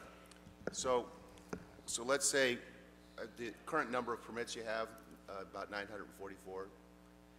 For full cost recovery on your $3,800,000 budget, it's about $4,000 a permit. There's no such thing as full cost recovery here. So at $500, it's a pretty steep discount on full cost recovery, because I don't think anyone's proposing $4,000 per permit. My sense is that folks came and they made a request for a reduction. They'd be happy with that reduction. That keeps a permit in place. But it's a permit that is paying for the person processing the permit. This is like a Monty Python skit. So I'll be fine with the permit, but full cost recovery, we were telling folks, give us $4,000. That's not something I'm willing to do. But Mr. McCosker, the point is that if more people were compliant, because the original estimate was that 60,000 vendors, how many vendors do we estimate are in the city of Los Angeles? Initially, 50,000. 50,000? Yes. So 50,000 vendors, but only 900 or so have filed a permit. 944. Right. So we have how many vendors estimated? I mean, you guys are out there. How many vendors do you think in practicality we actually have? 50,000? It's probably pretty close. Right. So if we were actually doing enforcement and doing the you know, it's like cannabis licenses. There's plenty of examples. Yeah. But at some point, we're going to have to say that this will incent the proper health and safety regulations that we need to have for everyone's public health and safety. And so, again, I'm completely sensitive to it. Trust me. But at the same time, my goodness, we need to do the hard conversations that it's going to get harder, folks. Right. Which is why we should focus on things that actually improve the lives of folks. The gentleman who asked the question at the podium, what am I getting? That was the right question. Absolutely, and unfortunately, it doesn't seem like they're getting anything out of this permit. But I'm happy if you all want to keep it going and keep it at the $27. We can move that forward. You know, it's paying, as you said, it's circular. It's paying to have somebody process it. If all 50,000 people paid, it'd be 1.3 million, which still wouldn't cover the cost of enforcement. And it's not. And I know Rodriguez wants us to have more rules about this, but part of it is we have been preempted by the state from doing almost anything in terms of regulations. But not completely. And we're enabling an obstruction for them to actually help make sure that those rules are fulfilled, the rules that we do have available to us aren't fulfilled. And so that's the part that's problematic for me, because we should have full cost recovery. We should have protections in place. But the problem is that we're not even holding everybody's feet to the fire consistently for those that are going through the process to actually respect what the rules are. And so there should be an incentive for people to follow the damn rules. But a lot of we keep areas, stripping our staff, we keep stripping our city staff from being able to do that. We're doing it. part of it is also we are making a determination that while full cost recovery is enforcement, there's a lot of things that the city does that we do not require folks to pay for their own enforcement. So I get why we're saying we're taking enforcement out of the cost recovery. But if we take enforcement out of the cost recovery, there's really nothing left to recover other than the cost of somebody processing the paper, which is kind of a waste of resources. But we're spending a lot of time on this, and it's not a lot of money, and it's a lot of money. I mean, the $27 a person is a lot, and the $500 certainly is a lot. But from a city perspective, the $27 is again is this circular thing. So, prepared to entertain the motion. We can concur with the committee and reduce the fee to $27 and instruct the CAO to report on the funding shortfall, which I getting a sense is the will of this body, or we could just eliminate it entirely, which I'm comfortable with too. So, colleagues, does anyone care to weigh in on that, or we'll just move forward? I'll move the $27 and see whether or not that generates more permits. Okay. We'll take it. This is an ongoing dynamic thing, but we'll take that step today. I'll second that. Any other comments, questions? Seeing none, let's call the roll. Blumenfield. Blumenfield, aye. Harris Dawson. Yes. McOsker. Yes. Rodriguez. 4 ayes, and the item has been approved. Great, thank you. So next we're going to go to item, thank you all very much. We're going to go to item 4, which, we have a couple of headbangers today, and item 4 is certainly a big one. As we're waiting for folks to come up, I'm going to say a few words, which is, in a few months, this committee will publicly review, alter, and vote on the mayor's draft budget, a document that's being crafted now. And while I'm yammering, feel free, CAO and folks, to come up to the front table. There have been some strong headlines recently, painting LA's finances as doom and gloom.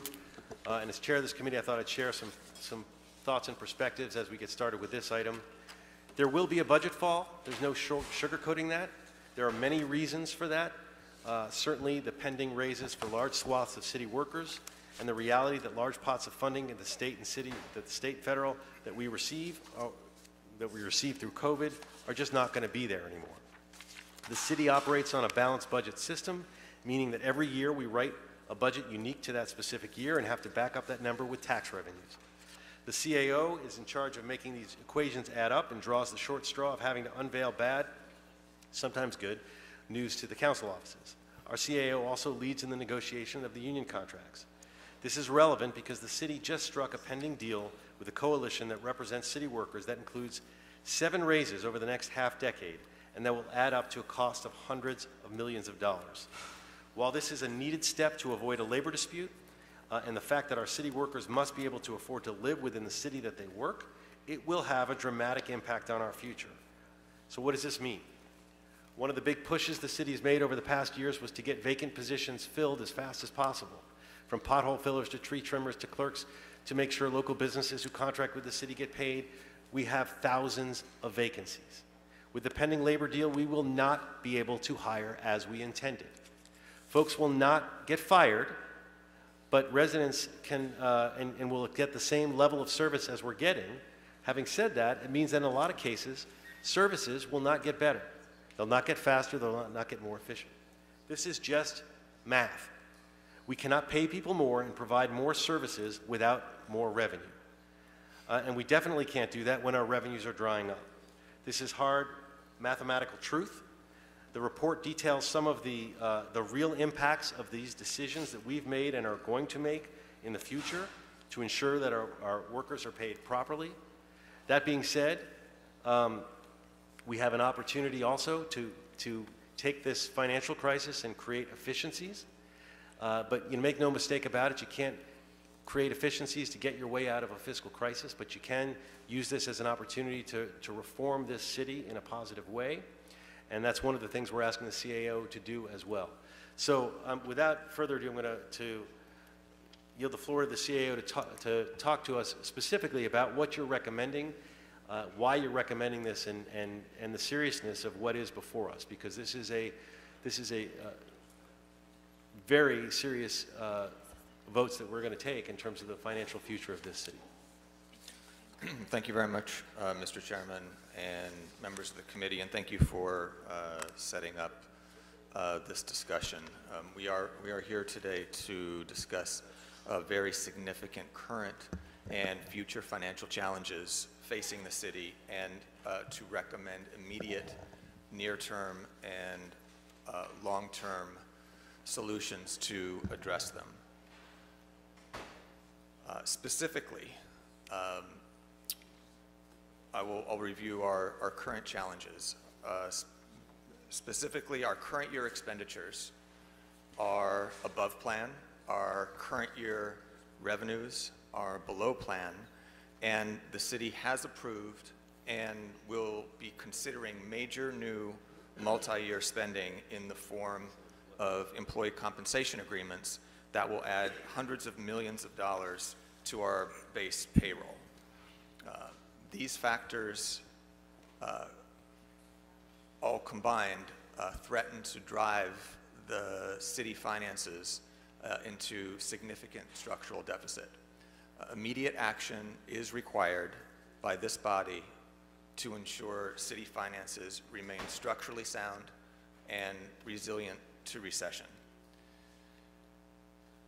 When this committee took up our second financial status report earlier this year or last year, we reported that revenues through October were $93 million below plan. And revenues have continued to come in under projections. Through December, our general fund revenues are now $158 million below plan, mainly due to lower than expected business tax, sales tax, hotel stay tax, or TOT, and documentary transfer tax. On the expenditure side, the $297 million in projected over expenditures has been mitigated somewhat, but we still have not implemented solutions for the remaining $143 million in projected overspend for this fiscal year.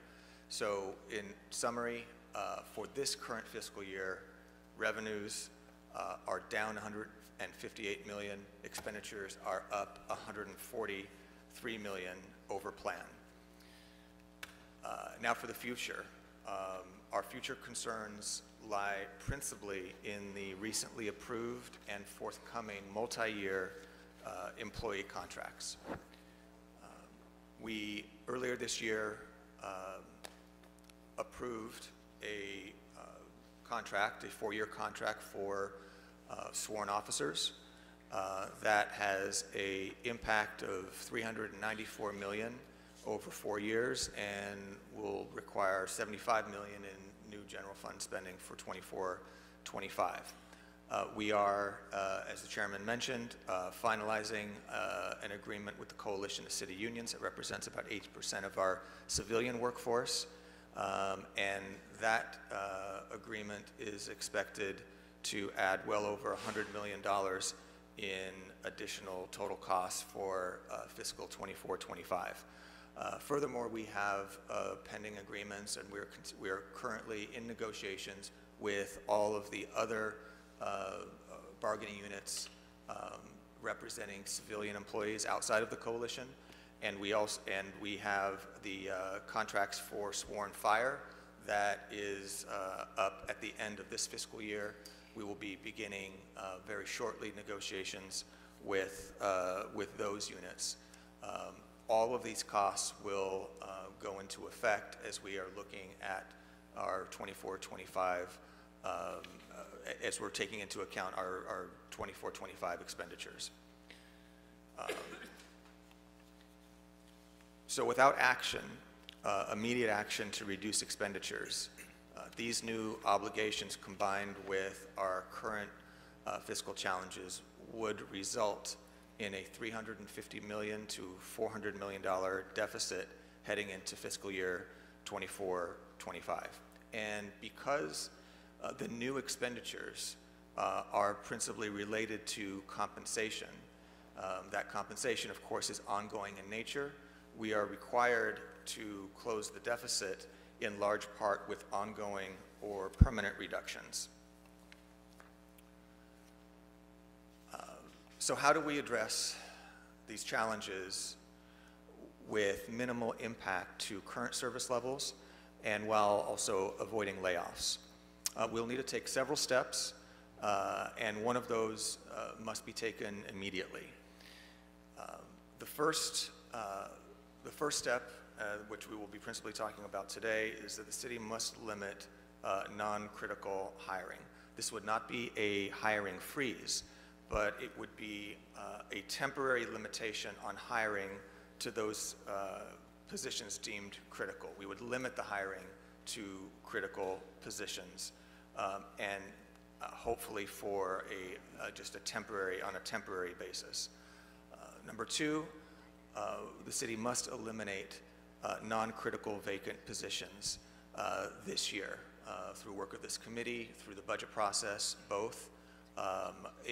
This action does need to take place this year, heading into next fiscal year, so that we can bring our expenditures and bring our budget into structural balance.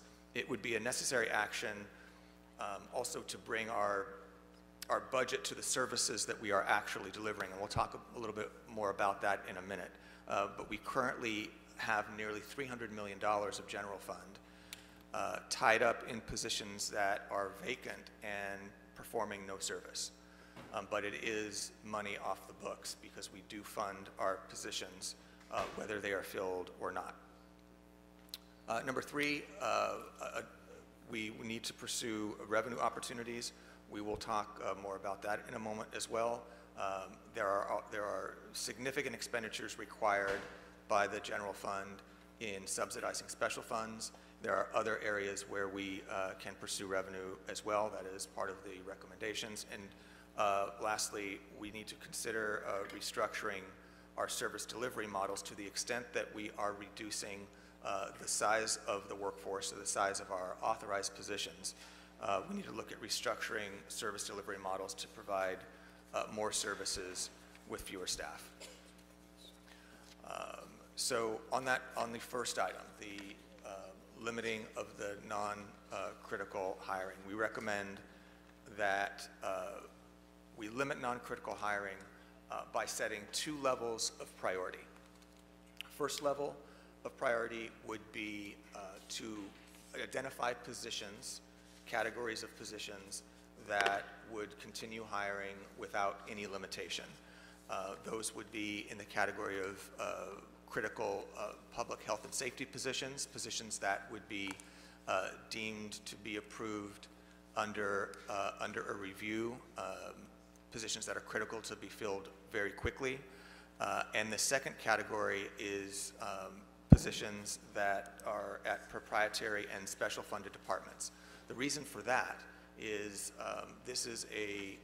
these are measures that we need to take to right-size the general fund and what we're spending using general fund.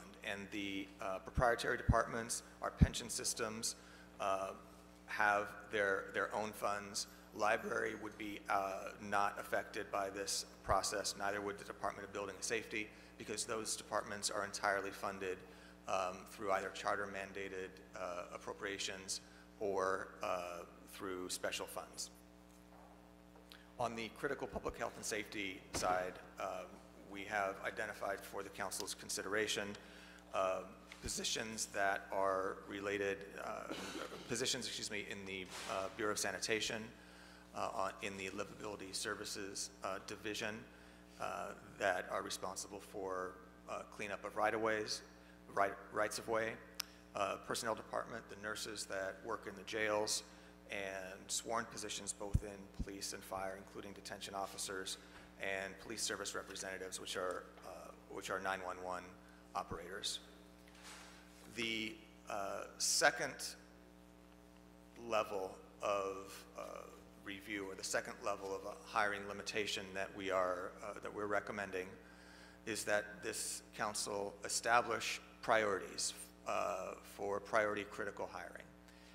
This would require a review before the hiring would be approved, but those positions that fall within the categories recommended or ultimately approved would be allowed to be filled after review by my office and the CLA in consultation with the mayor's office.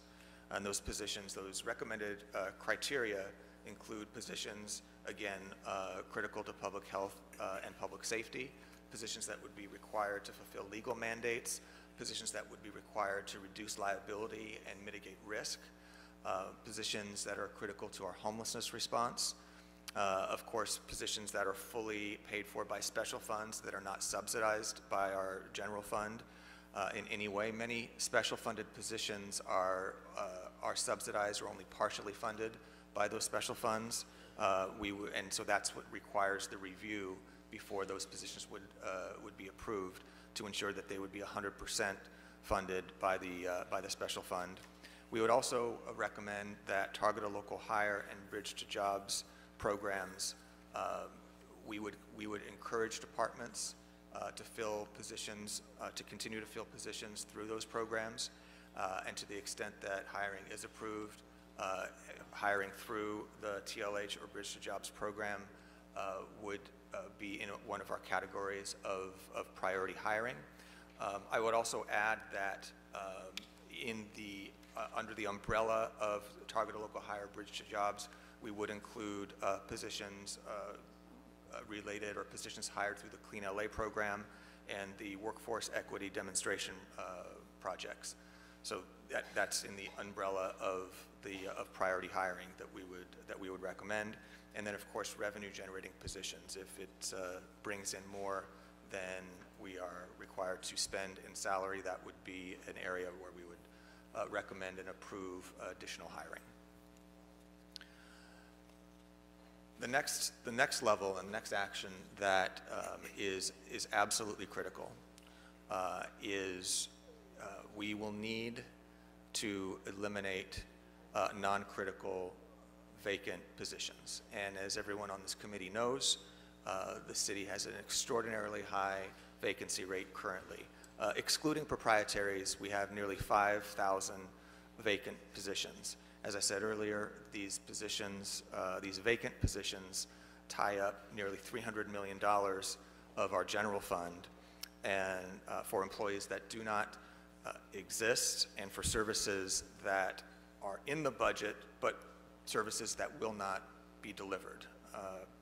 So, as part of right-sizing our budget and bringing it into structural balance, we need to look at the $300 million that is tied up in these vacant positions, apply the analysis of what is critical and non-critical, and this report recommends that I propose to this body elimination of all non-critical vacant positions. So as our process for reviewing and determining non-critical vacant positions, we will take a number of items into consideration. One certainly would be the length of the vacancy. We have a number of positions that have been vacant for multiple years, and if they've been vacant for a long period of time, we would consider that a non-critical position. We would certainly also look at the source of the funding per our prior review on the hiring limitations or on the priority critical hiring. If they're funded with special funds, we would not recommend eliminating that position. We also will look at the ability of the department to absorb the work. Will the elimination of that position or the permanent reduction of that authority affect their ability to deliver the current level of service?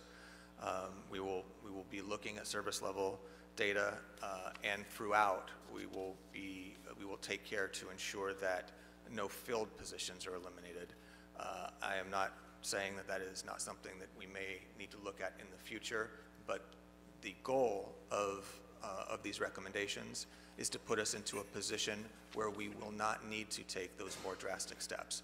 If we right-size our budget now, and so we have a structurally balanced budget in 24-25, and we're not chasing a deficit for the next several years as we're absorbing the costs of the new contracts, we will be in a much stronger place, in a place where we will be able to, in an appropriate way, add services if and when revenue comes in at or above plan.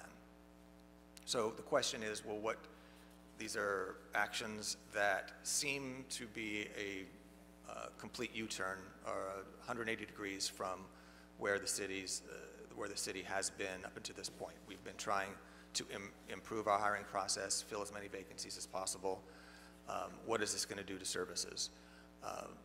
Because we are focusing on limiting hiring, limiting the hiring to only critical positions, we believe that there will be minimal immediate service impacts, because we are talking about limiting non-critical hiring, and we're talking about eliminating vacant positions that aren't performing services currently. But what this will trigger, and this will very likely have an impact on any plans to increase services or to launch new programs. So in taking this action, the council does need to understand that we will not be in a position this year or next at a minimum to ask departments to increase services or perform extraordinary services or extraordinary tasks. We need to be very honest and focus on the core mission of the departments, and understand that we will not be in a position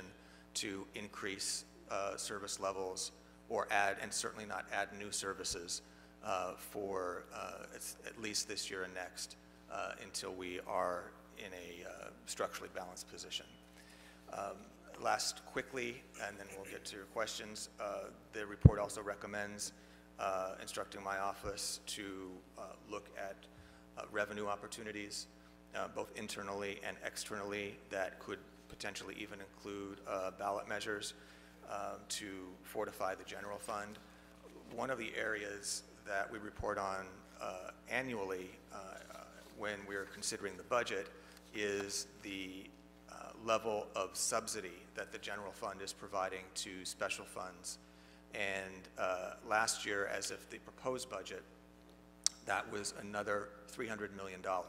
So we have nearly $300 million tied up in vacant positions. We have almost another $300 million that we are subsidizing special funds. Some of the highlights: Stormwater Pollution Abatement Fund at $17 million subsidy, a $65 million subsidy for the Solid Waste Resource Revenue Fund. That is expected to go up this next year. There are a number of areas in the budget where we are subsidizing either special funds or charter mandated minimums that we need to address. We will report back on that. And then lastly, to the extent that the priority critical hiring process and the elimination of vacant positions has service impact, we would look at restructuring, potentially consolidating some service delivery models to maintain at least the current level of services as we move forward. So with that, Mr. Chairman and members of the committee, I'll open it up for questions, and I'll have the principal recommendations on the screen. Great, thank you very much. And just to underscore some of what you said, I mean, if we move forward on this, we are voting on directing you to eliminate vacant positions, and that'll happen through the process as we move forward, but that is a very serious direction that we would be giving you. You talked about the subsidies, potential revenue through elimination of subsidies, which is something we're going to have to do, but I also want to have eyes wide open what that means. It sounds great and sounds like, oh, that sounds like free money. It's not. It means the fees go up for stormwater to our taxpayers. The fees go up for solid waste to our taxpayer. I'm saying this not, just to have eyes wide open so we know what we're dealing with. It's serious stuff. The priority critical hiring, when will that process actually begin? We would begin that process immediately upon council approval of these recommendations.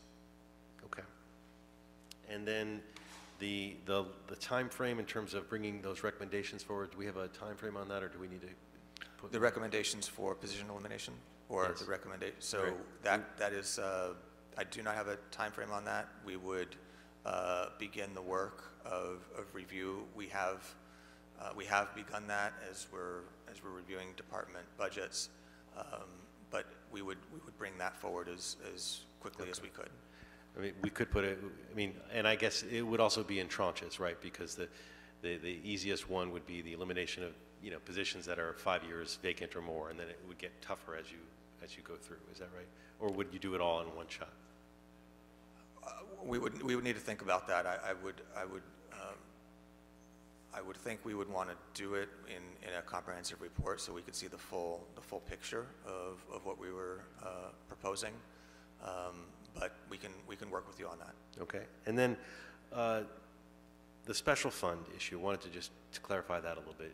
I had some general managers contact me, like for example, Rec and Parks, we have part-time folks that are funded by LA 28 that do a lot of the after-school programs. How would those be treated if they're not, if they're funded outside of the general fund? So that is a specific call out in our priority hiring. If in fact the position is, and Rec and Parks is a very good example, by the way, because it is mostly a general funded department. It is a heavily subsidized department, over and above the charter mandated minimum, and we would need to take a look at the position, and if it is indeed a fully funded position by, in this case, LA 28 or another source of special funds, that would be approved for hire. Great, thank you. Colleagues? Mr. McCosker. Thank you. Thank you very much. I was going to ask about the LA 28, so I do appreciate that. I mean, this could, in fact, have the effect of, causing us to work more diligently to make sure we can fill positions like those that are funded. And I know it's been hard probably because of personnel practices to get those positions filled. I want to go in another category on the Bridge to Jobs and the TLH. There are programs that are like those that exist, like I think it's Clean LA and the Worker Equity Demonstration that I believe sanitation uses. Would those programs similarly fit into that category that we would be looking to hire into departments at those levels? Yes, they would, and we would consider that under the umbrella of Target Local Hire, Bridge to Jobs, as a priority. And as you said, this is not a recommendation. These aren't actions that we want to take, but one of the potential silver linings is by raising these programs to the level of priority hiring, it may incent departments to even use these programs even more to hire if this is one of the few areas that they would get hiring approved. Yeah, but to be super clear, we're really talking about TLH type programs, because there are programs that don't call themselves TLH that do virtually the exact same thing. Specifically, Clean LA and the Workforce Equity Demonstration program would be included. Okay, good, thank you. Yes. Ms. Rodriguez. Yes. So when we were in the process of reviewing the proposed the contract negotiations that were proposed for LAPD, there were comps associated with that ascertained that we were in fact below a number of the incentives for starting salaries and everything for the police department when we were negotiating those contracts, correct? We did provide We did that, yes. comps, okay. Have comps been provided with the current proposed salary increases that are contained within the negotiated terms of this coalition contract? So the coalition represents, well, I'll start with PPL. PPL represents a handful of classifications, and we were able to do comparisons because we're talking about probably a total of less than 10 total classifications. I might be wrong about that, but it is a handful of classifications represented by the Police Protective League. The largest one, of course, is police officer. And so we don't have that level of comparative analysis for all of the classifications that are represented by coalition unions. We have some for some, but I will not be able to provide that on a comprehensive basis to the council for consideration. So we have some for some. So for those that we have, was it determined that the salaries were within the same range? What were the comps? What did they reveal? Because, and I'm asking, you know, I just want to put all these questions out on the table for everybody, because I'm really worried about having the best paid unemployed city workforce. Because what we're talking about is a dynamic that, you know, we're having a very hard conversation about having to eliminate a lot of positions and just wiping them off the books, and not in the foreseeable future, because, and I appreciate the simplicity with which you provided this, the graphic that shows very clearly what's happening with our revenue and what's happening with our expenditures. And that dynamic is basically, we're conveying to the public, we're going to decimate our city workforce in order to provide that. And I just want to make sure that we're being very responsible and thoughtful about how we do it.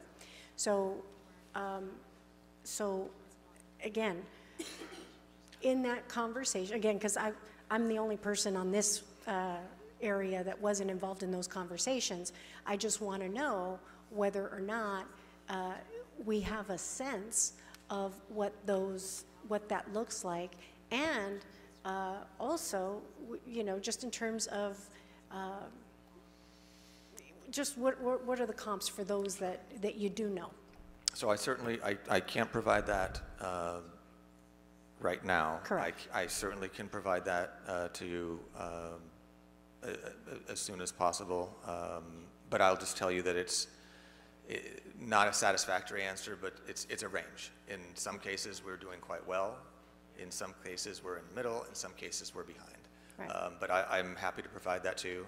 Okay. And I asked the question because I'm really worried. Look, we want to provide a very healthy compensation package. We know, just as the preceding conversation was, everyone's struggling.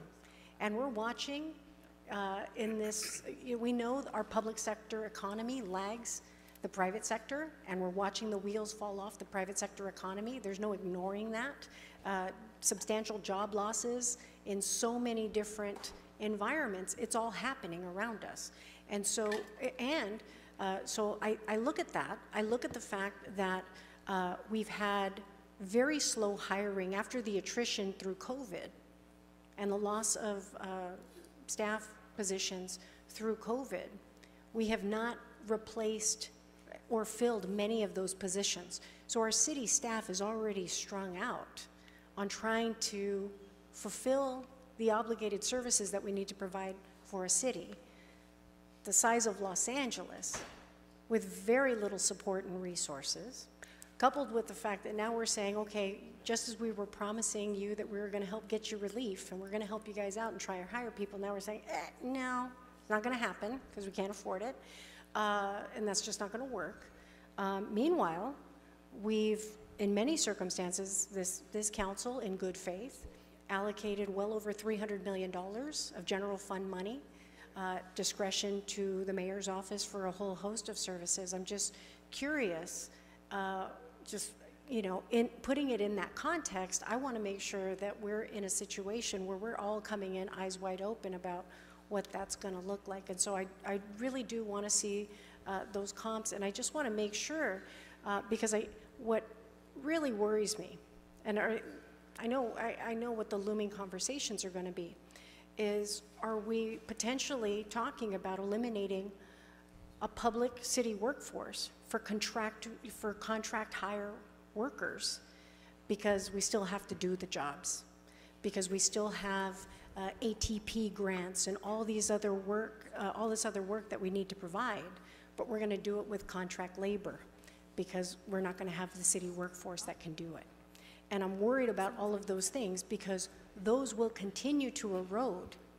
Even as we have increases in revenue, it will continue to erode any gains that we make because we have no city workforce that could potentially offset or compete or provide some competitive context of what a real cost would be. It would be dictated by the private sector. Right? And I say this because I'm doing a groundbreaking for a pool renovation that we didn't have the city workforce capacity to do, and the bid came in. I mean, you get one bid that comes in, and they dictate the price, and it's 10 times more than what we thought it was going to cost. And so these are the circumstances that we're creating for ourselves long term. That I want to protect the stability of a city workforce and give people the relief that we kept promising them, that they were going to get hired support and staff. Because as we have attrition and as we have retirements and those things are coming, and we have a lot of retirement cliffs in many different departments, that we're going to continue to see that. And what are we going to be able to replace those positions? And those are the things that I'm really struggling with right now in this conversation, and want to get more details about that separately. And then also,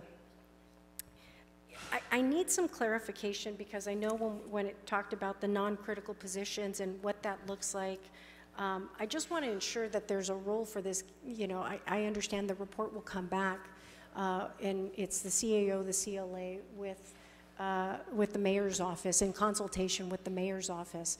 And, for me, what really is concerning is we have some duplication, particularly expensive duplication in the homeless services area. Very expensive. And with a lot of contract work being retained in order to do it, a lot of duplication of expenses, costs that should in fact be covered by the county, but we're paying for it as a city. My question is, help me understand what the process is going to look like once, because there's not a single council member that's apparently I know the CLA will be in that meeting, but there won't be a single council member as part of that. And so help walk me through what that process is going to look like to determine what the critical positions, what we protect or what we don't protect in this process. So the criteria in the report that I walked through previously essentially is the instruction that you would be providing to myself and the CLA for allowing the hiring to move forward or holding it back. We would also then be regularly reporting to this committee on the positions that were allowed to be hired, that were deemed consistent with the priority hiring as set by the council.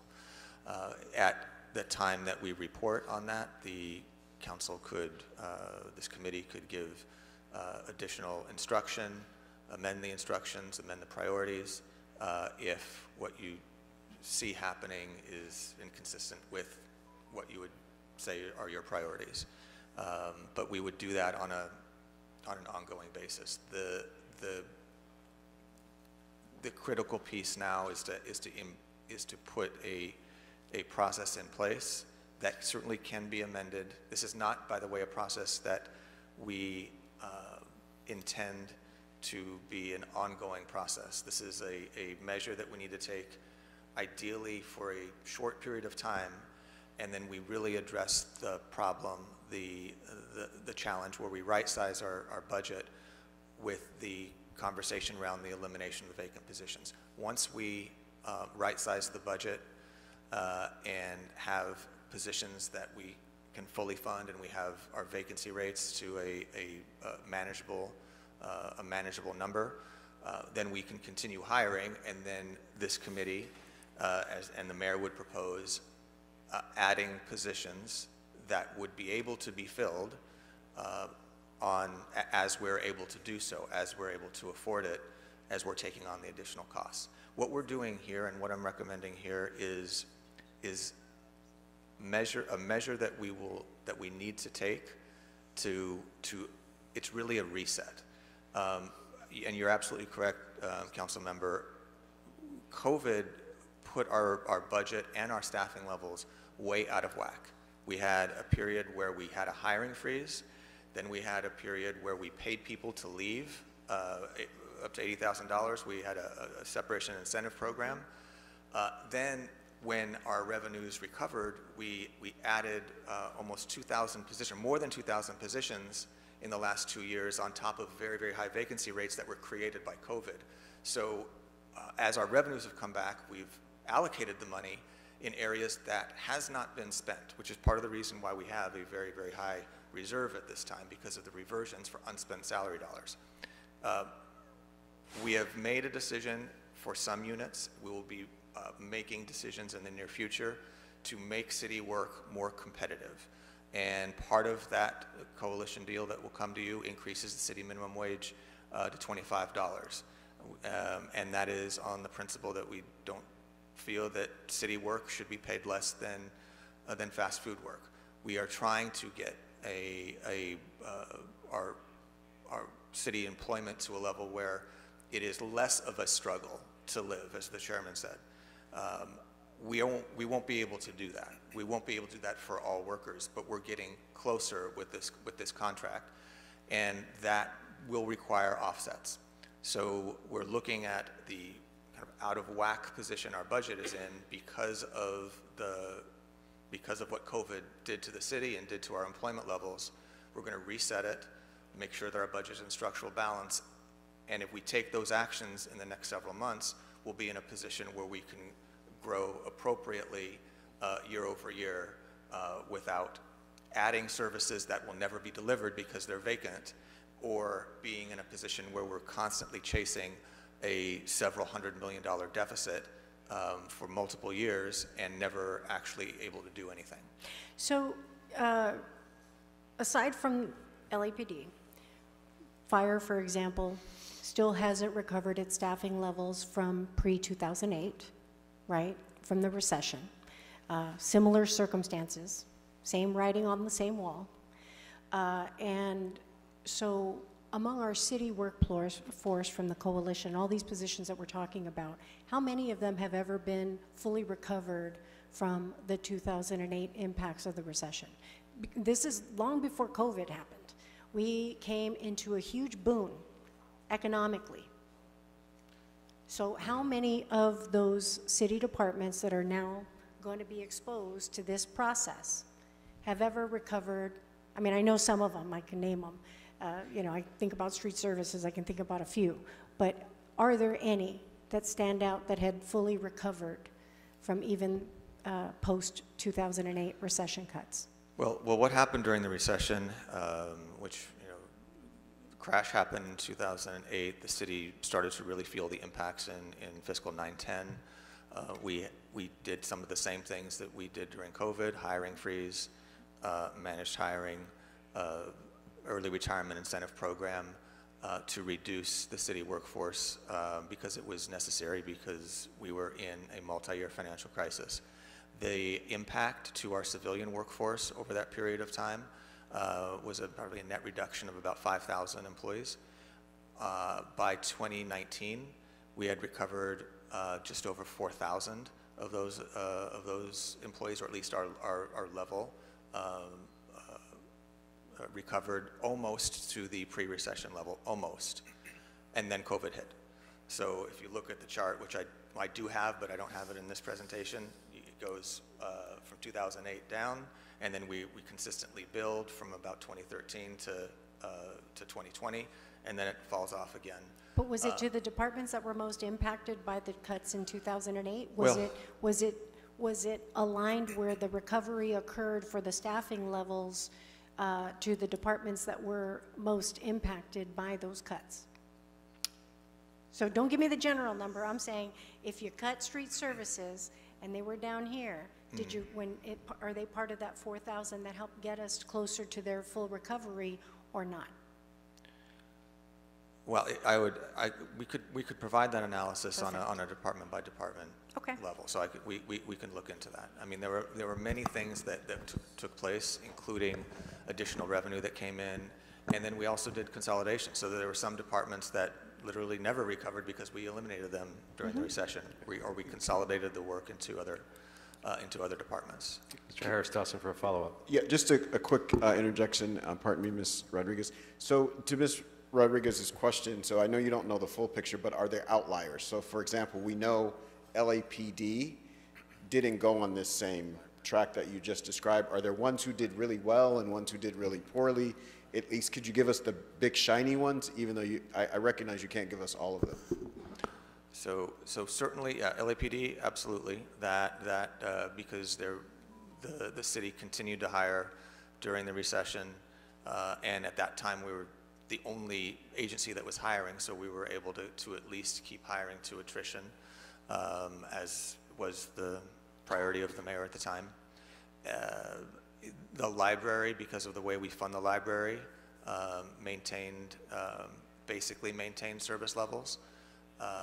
The proprietary departments did okay. DWP did okay. Really, the general funded departments were the ones that took the biggest hit and took the longest to recover. I would need to go back and look at on a department by department basis to see which of the outliers. Because the proprietaries, I mean, they're protected in this. The proprietaries are protected in this conversation right now. So there's no point in including them in that conversation because they're not general funded. The other question I had was about borrowed staff. There are a number of positions from different departments that are on loan to different offices. Is that also going to be reflected when we have conversations about the departments that are going to be impacted, where the cuts are going to be proposed? Because right now you have people that are on loan from a department, and it's putting a strain on the department. Is that going to be considered in this conversation, and are those departments going to, how will that be handled? We wouldn't be able to report on that because a position that's on loan from one department to the other, it still shows in their home department. If the position is filled, then it's filled. It wouldn't factor in. It wouldn't show up as a vacancy. It wouldn't show up as a position we're eliminating. It wouldn't show up as a position that we're recommending for not hiring. So we would maybe need to dig it down a little bit. So then maybe what we need is a report by department to consider who's got staff on loan so that we could actually better ascertain what the impacts are to those departments. For example, whether it's the planning department, I've been waiting, we've all been waiting for a number of our communities, but planning department I know is really strained for services. I still don't have a community plan, and I've got light rail coming through. So, I mean, there's a lot of factors to consider, and when staff is getting loaned out for other purposes, it actually further puts services to the city at a deficit. And frankly, obviously supplements, resources in another space. So I'd like to also, when you provide some of this information, I know we're talking about the restoration of the positions, you get me some of that data in terms of the recovery from 2008, but I would like to know by department how many departments have folks out on loan, because it does have direct implications to how we do service delivery for these departments. They're stretched. And we have to have, my big concern is that I want to make sure that when we have this conversation, we're having the full conversation. There's a lot, like I said, a lot of duplication with homelessness, a lot of expenditures and money being spent on services that should be paid for by the county, but because we're not fulfilling any of the alliance alignment, you know, those problems, it's creating greater issues for us financially. So, okay, and then my last question is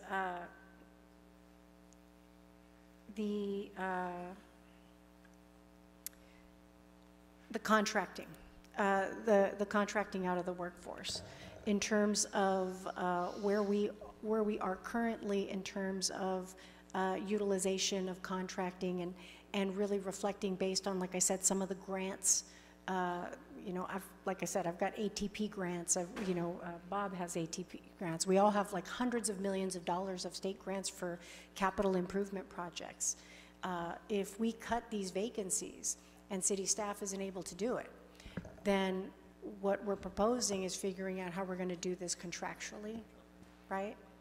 Contract labor, and like that's a much larger scale example, but how is that going to be with potentially any other positions? So one of our areas, one of our criteria for review is whether the department can absorb the work. There is no recommendation in the report that asks departments to prioritize or to enhance their use of contract work or contracts. We are not recommending that. We will ascertain to the greatest extent possible what the department can continue to do if A, they're not allowed to fill the position that they'd like to fill, or B, if that position, or that vacant position is eliminated. Certainly, if there are positions that are assigned to managing a grant and complying with the regs of that grant, that would be a consideration that would warrant A, that position not being eliminated, or B, that position being hired if they're requesting it to be filled. Okay.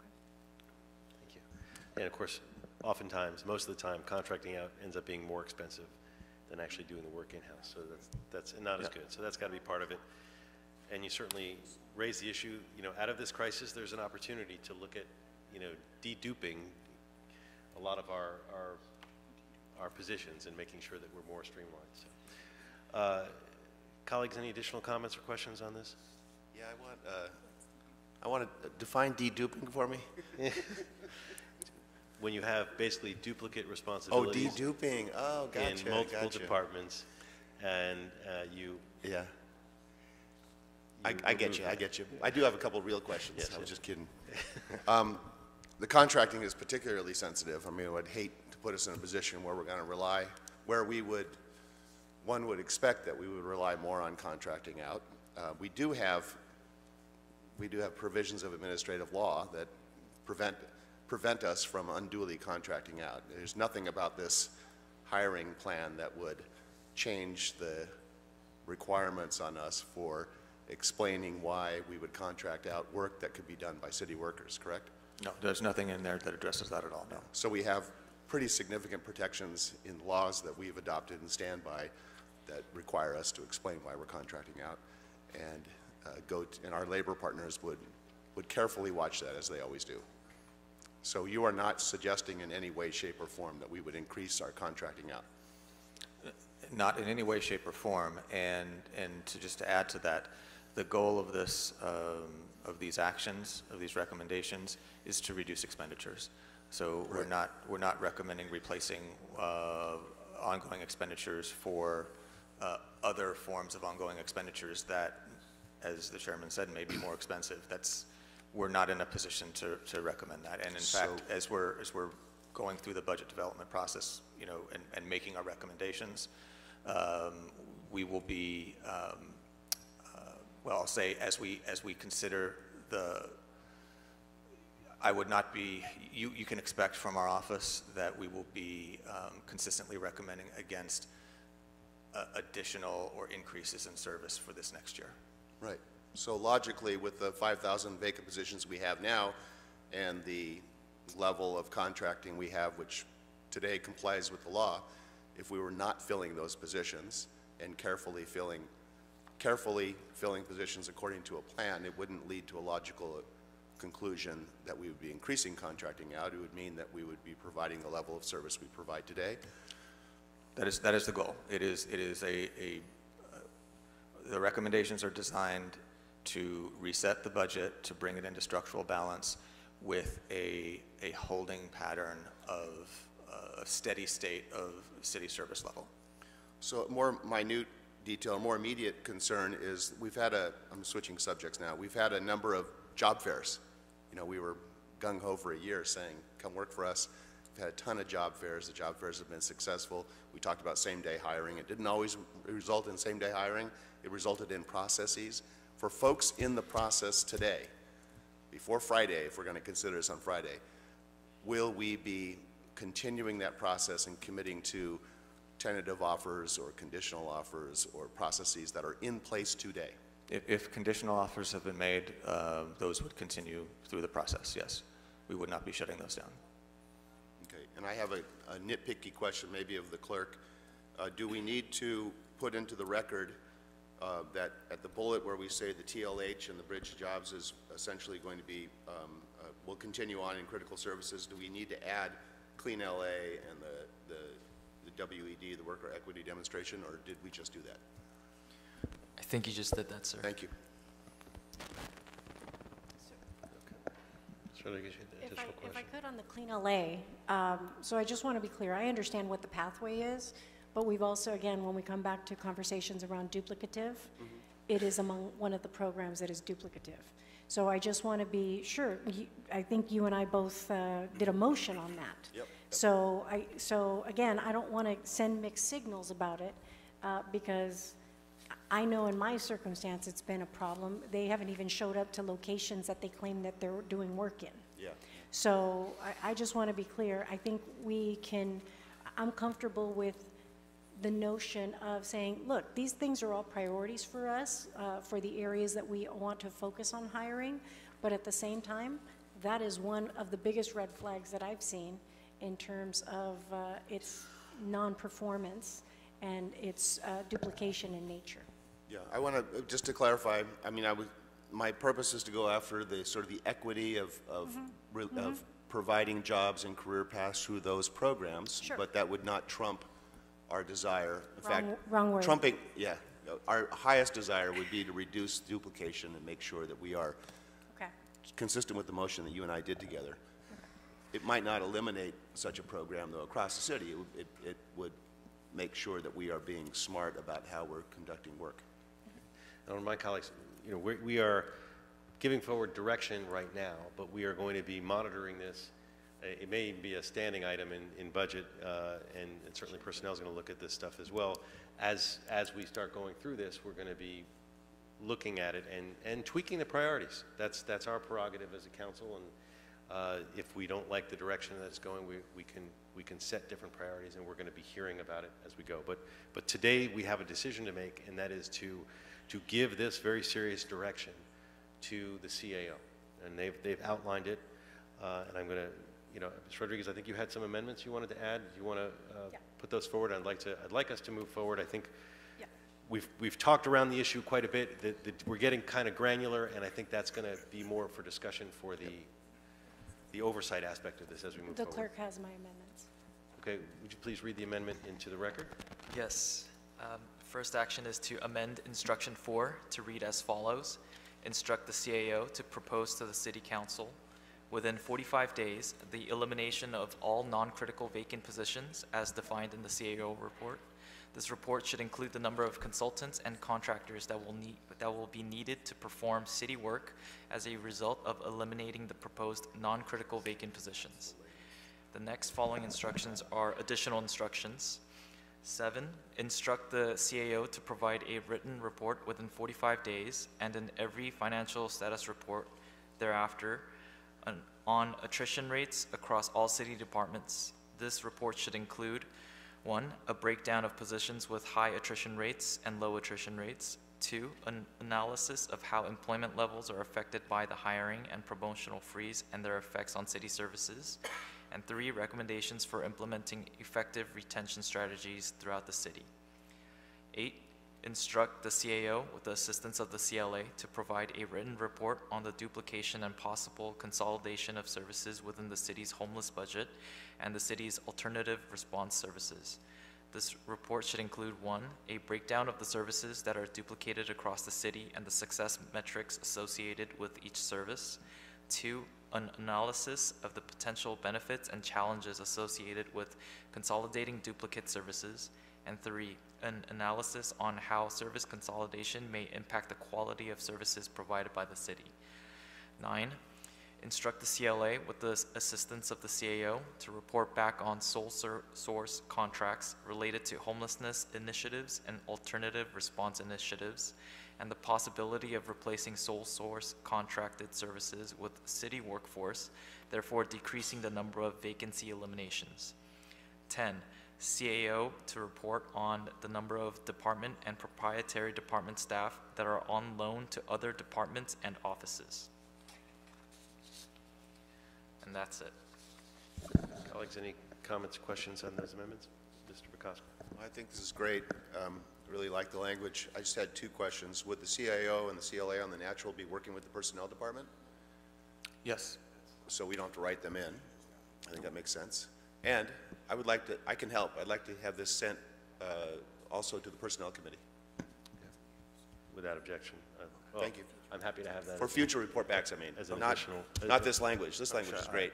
But for Okay. future report backs. As an additional instruction, we will put that forward unless Thank somebody you. has an objection. So just a technical note on that. If these are reports that are, actually, let me, if I could clarify, only recommendation number 7 was intended to be in the FSR. Is that correct? If it's in the FSR, it would not go to personnel, but it would. So is that the intent, that only 7 is in the FSR? Okay, then the other items, yes. Good. Thank you. Any other comments or questions? Mr. Hestos? No, look, I think I'm very comfortable with 7 and 8. I'm very uncomfortable with.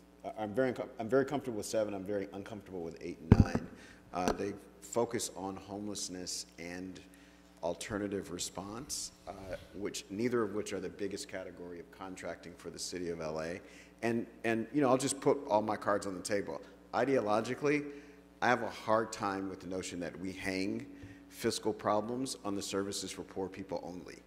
The biggest contractor in the city of LA is AECOM. The second biggest is Jacobs Engineering. There's never a question about either of them in this council the entire 8 years I've been here. And so, again, if we want to look at contracting, all for it. If we want to only look at contracting for services for people, I'm always a no.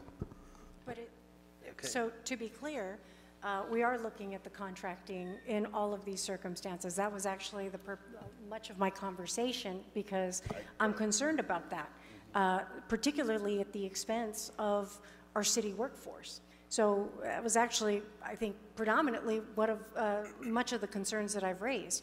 But we can't ignore that there's a lot of duplication in contract services with respect to homelessness. That is irrefutable. We've seen it from, and I've talked about it many times in committee, when we look at from outreach to service providers, all of these things, there's not economies of scale. We're not having the most efficient contracting. In fact, when we talked about, just in Homelessness Committee last week, about the costs of the service providers for Inside Safe, the gentleman, and I don't recall the gentleman's name, but when we discovered that the ceiling was $110 per room per night, it doubled the cost of the Inside Safe cost. But the gentleman said, and I didn't mention it in the moment, but the gentleman said, oh, but originally we were paying a lot more than that. And so I'm saying this because we really have to have a deep dive and honest conversation about what contract work is being given with respect to homelessness, because we're paying threefold the way I've said this many times. When you look at what the county's doing, when you look at what council offices individually are doing, when you look at what we paid LAHSA to do, there's a lot of duplication, and you know, there's a lot of crossover. So this is all about making sure that we look at all of these positions to the greatest extent. If we can find space for city employees to do this work, let's find the space for city employees to do this work, because I think that's what we're all trying to protect, that opportunity to do. But I also want to make sure that we're not paying 3 times for services that in many neighborhoods we're just not seeing the results in. I think we all probably agree on this. Maybe the simple solution is just to put some language in that says provide a written report of services within, say, the city's budget, including homeless budget and city alternative response. I'm good with that. It says the same thing, but that it just shows that we're looking at everything, including this. I'm assuming there's no problem there. That makes you comfortable. Let's do that, and let's get moving. Yep. Thank you. Colleagues, okay. Let's. So we're going to call the roll as amended. Blumenfield. Aye. Harris Dawson. Yes. McOsker. Yes. Rodriguez. Aye. 4 ayes, and the item has been approved as amended. All right. Whew. Long one, but important. Next, we go to another substantial item. Item 3.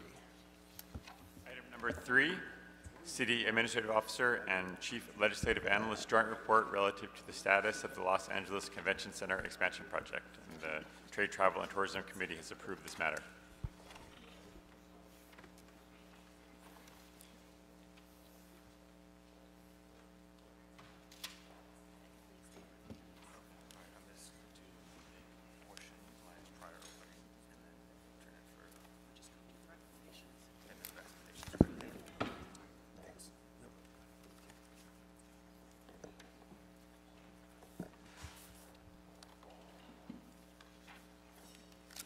Forward.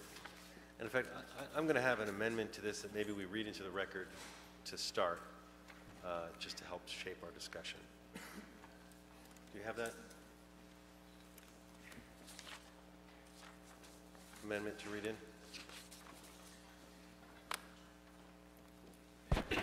Mr. Chair, I have a copy of the amendment passed out from your office. Okay. Would you like me to read this into the record? Yes. And it's been passed around to everyone, I assume. Go ahead. Number 1, authorize the CAO and CLA in consultation with AEG Plenary Conventions, Los Angeles, to evaluate the cost and schedule, including risk exposure and cost sharing of APCLA's public-private partnership proposal using revised APCLA numbers from February 2023, as well as any other relevant updated data or information they may have. Report on those findings within 45 days and report on a city-directed project. And after 45 days, to engage the consultant to review the terms discussed by CLA, CAO, and AEG. The evaluation of the P3 proposal should be undertaken transparently and on a collaborative basis between the CAO, CLA, and APCLA, with weekly meetings to occur during the 45-day period among CAO, CLA, CTD, and APCLA.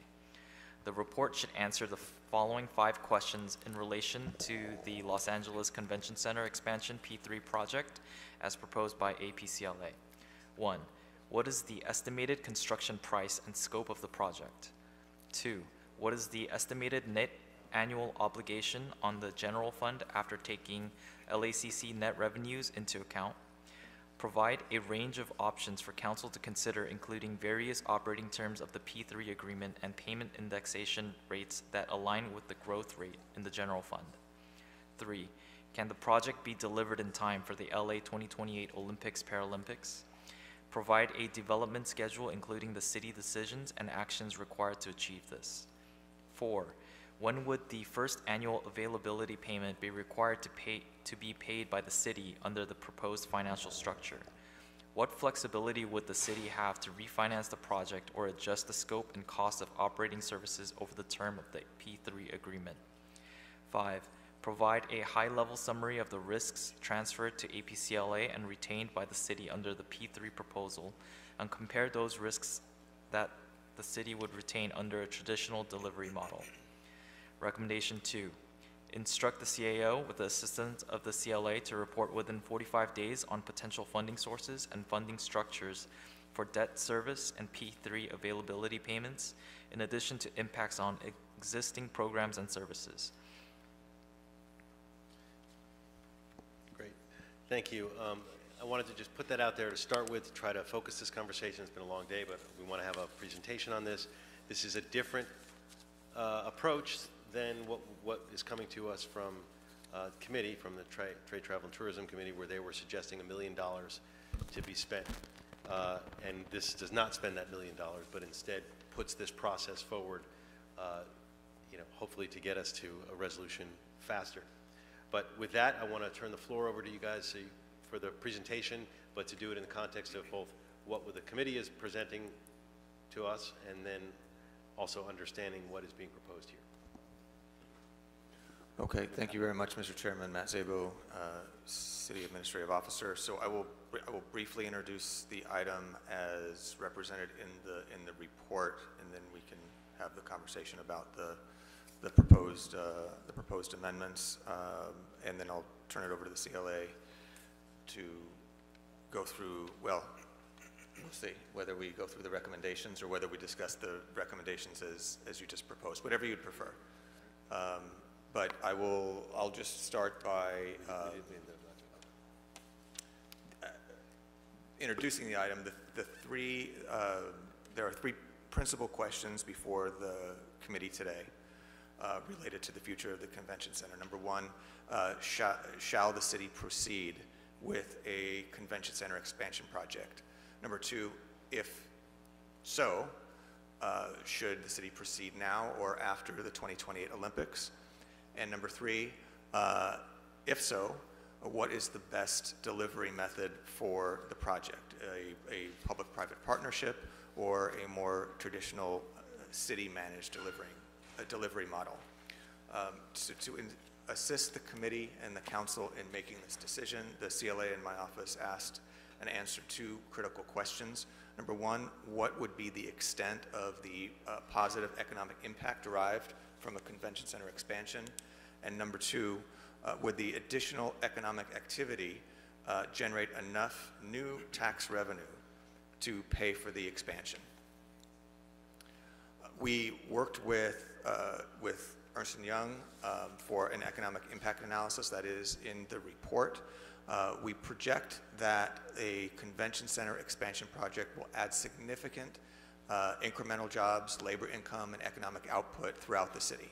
For the first 30 years of the post-expansion operations, when compared with the status quo, the convention center expansion would add an additional 2,600 incremental jobs, generating approximately $6 billion in additional labor income and more than $15 billion in economic output in nominal dollars. In addition, the expansion would bring in additional events and additional visitors. These visitors would be expected to increase their spending in the city by an average of $166 million annually, which, in addition to operational spending by the convention center, would support approximately 6,900 jobs in the city by fiscal 2033, and that's an increase of 2,100 jobs over the status quo scenario. But to answer the second question, would the additional economic activity generate enough tax revenue and other revenues to pay for the expansion? That answer is a resounding no.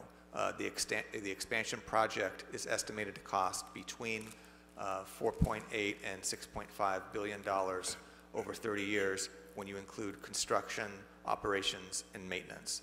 And even after accounting for additional revenue to the convention center derived from additional events and digital signage and parking and additional tax revenue to the general fund related to the enhanced economic activity and spending, the project would cost the general fund between $1.4 and $3.1 billion over that same 30-year period. That is an average of $48 million, of a range between $48 million and $103 million on average per year, every year for 30 years. And the general fund cost, by the way, would be front-loaded as revenues would ramp up over time. I will stop there with the initial framing, and then at your discretion, Mr. Chair, if you'd like the CLA to go through the recommendations, or if you would prefer that we discuss the proposed amendment. Good. Ms. Soto, do you want to add to that?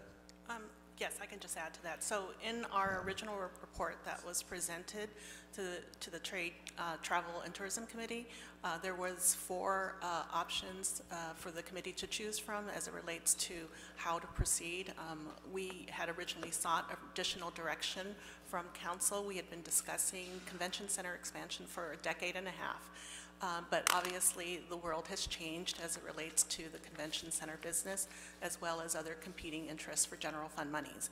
And so that was the purpose of us bringing the report back to present options for the committee to consider.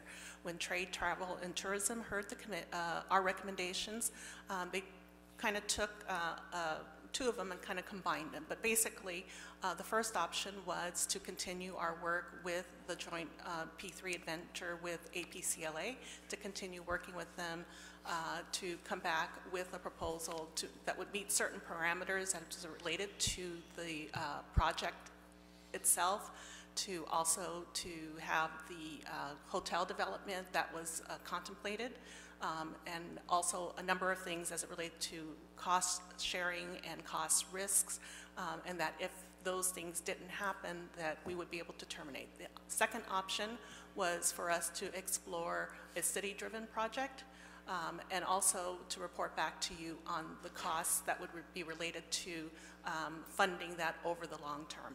The third option was to have the City Council consider structuring an expansion sometime after the Olympics, and that was to allow for a more thoughtful process and maybe to actually consider changing the type of expansion that would occur. And of course, the final option, which was the most cost beneficial, but obviously not what everybody wanted to do. We all believe a convention center expansion and renovation is very necessary.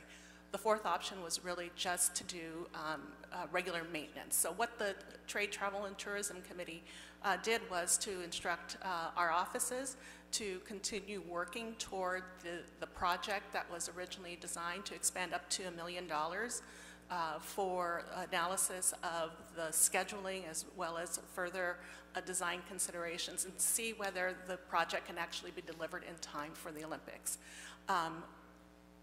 Mr. Chair, the recommendations that you've put forward, the way we understand them, is that you want us to continue exploring that, but not to expend the funding, the $1 million, but to continue looking at the expansion, having the review of the analysis, to meet with APCLA, to continue evaluating the city-driven project, and then to have our consultants review those cost analyses and to come back to you, and also answering the 5 fundamental questions that you have put forward in your amendment.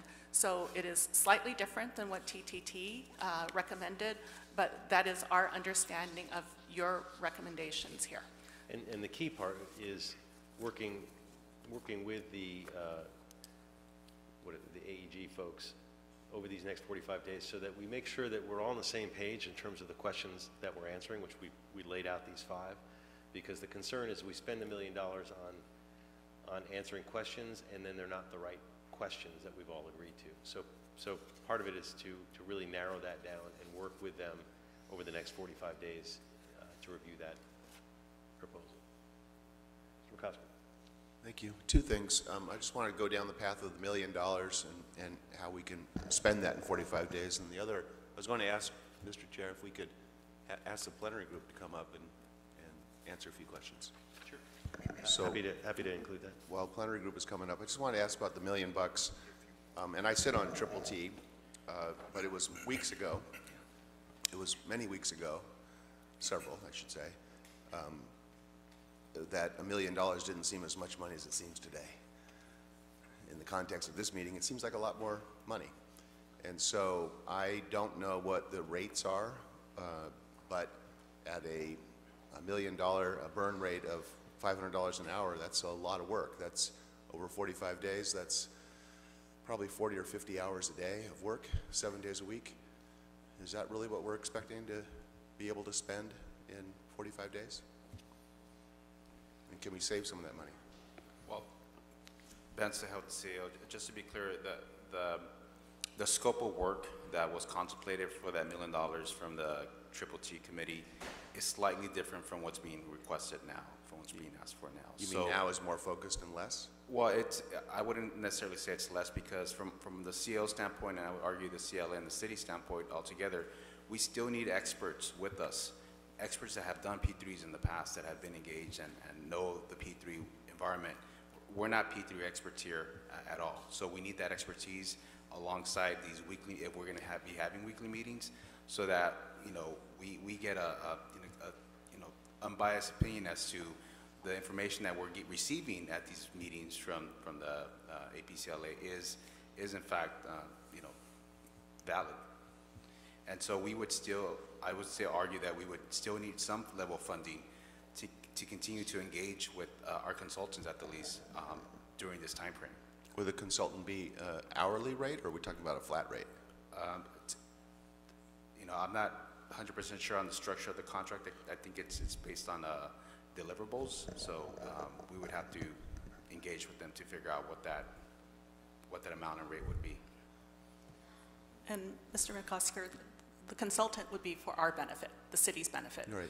So that was the purpose of the additional cost. It was to evaluate what was being presented by APCLA, so they were for our benefit. Yeah, and just to add, the scope of work again that we were contemplating in Triple T included additional work on the consultant's behalf with regard to cost estimation and schedule work, which given I think this direction wouldn't necessarily come in place until after that 45-day period. So there would be some cost savings, if you will, by not doing that work right off the bat, but then eventually we would probably have to engage in that work as well. But we'd engage in that work, but we would actually have a clearer direction of what it is we're asking them to do.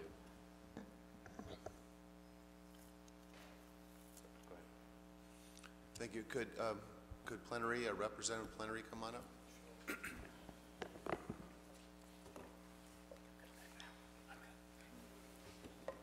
Identify yourself.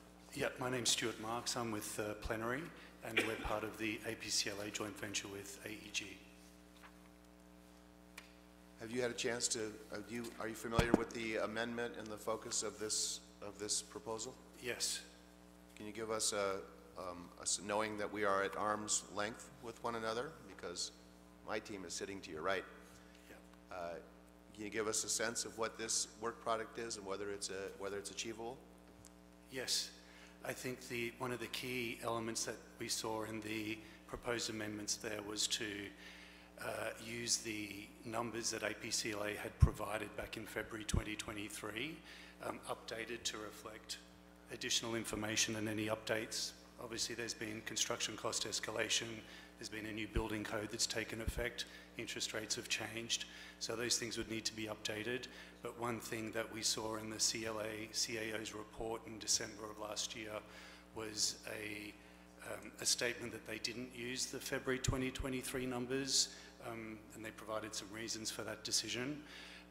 So that was one of the main things that we were seeing here, was to use the most updated numbers on the P3 and to engage in a more collaborative and transparent process, so that we're comparing apples for apples and presenting the numbers that we've provided, and we're aligned on what those numbers are.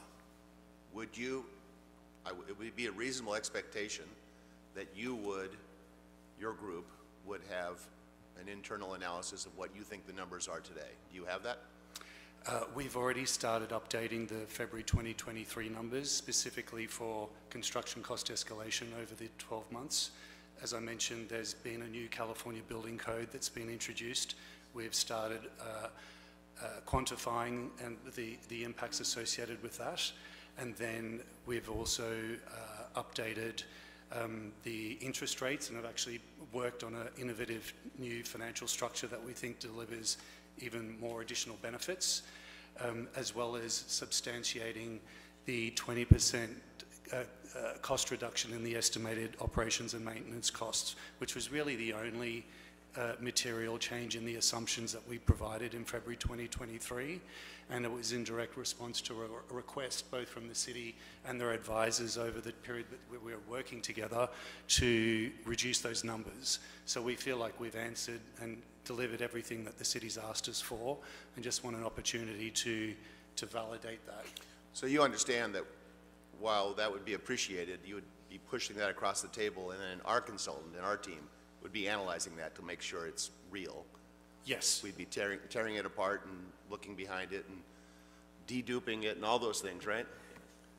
Absolutely. Will you be ready for that? I mean, because 45 days is a pretty tight timetable, and we wouldn't be in a position to be waiting around for you guys to update your numbers before we give them to our consultant. Yep, we've already started that process, and in the February 2023 proposal that we submitted, we also, that was part of the response that we provided in December of last year. There was a 7-page summary of all the assumptions that we had updated in February 2023, together with commentary and rationale on the background of those changes. So we feel like we're in a good starting position to do that. As well, as I mentioned, we've already started on updating the ones that do need to be updated. Not all of them do. Thank you. Okay, any additional questions, colleagues? Okay, well then I think I mean, there's a lot of questions on this overall, but it's been talked a lot about in T committee. I'm comfortable moving forward as amended and would recommend that. And Ms. Rodriguez is not here. We'll be back in a moment. So while she's coming back, I guess I'll, any comments about waiting until after 2028 Olympics? Pro, con? I think there are benefits to that, but if you want to go into that discussion. I actually do have a question on that. Yes. Thank you. So if we were to wait and say, no, we're going to wait till after the 2028 Olympics, I would imagine our costs are not zero. Would we have maintenance and repair and upgrade Yes, costs on absolutely. the natural? Absolutely. Do we know what those numbers would be? We could determine and present that to you, but one thing with waiting, so what we're doing now is we're focused on a particular project right now, right? So this particular project that we've been discussing for the past 5 or 6 years or 7 years now, it's structured a certain way, right? It's a certain amount of expansion, it's a certain amount of convention center meeting space, it's a connection that connects the buildings over Pico. It's a very specific project. If you were to decide to build later, you could have a more thoughtful process on other ways that the expansion could take place. For example, it may not be a connection over Pico. The buildings are very different now. They're older now. You may decide that we may need to tear down the West Hall, for example, and maybe then costs could be minimized because then you have a blank slate as opposed to trying to connect buildings. So there are different ways of looking at it. But I was kind of getting at if we were going to not do the expansion, if that became the option, and maybe Mr. Liu could answer this. Are there sort of costs? Is there deferred maintenance and things that we would have to do just to continue on with the footprint that we have now?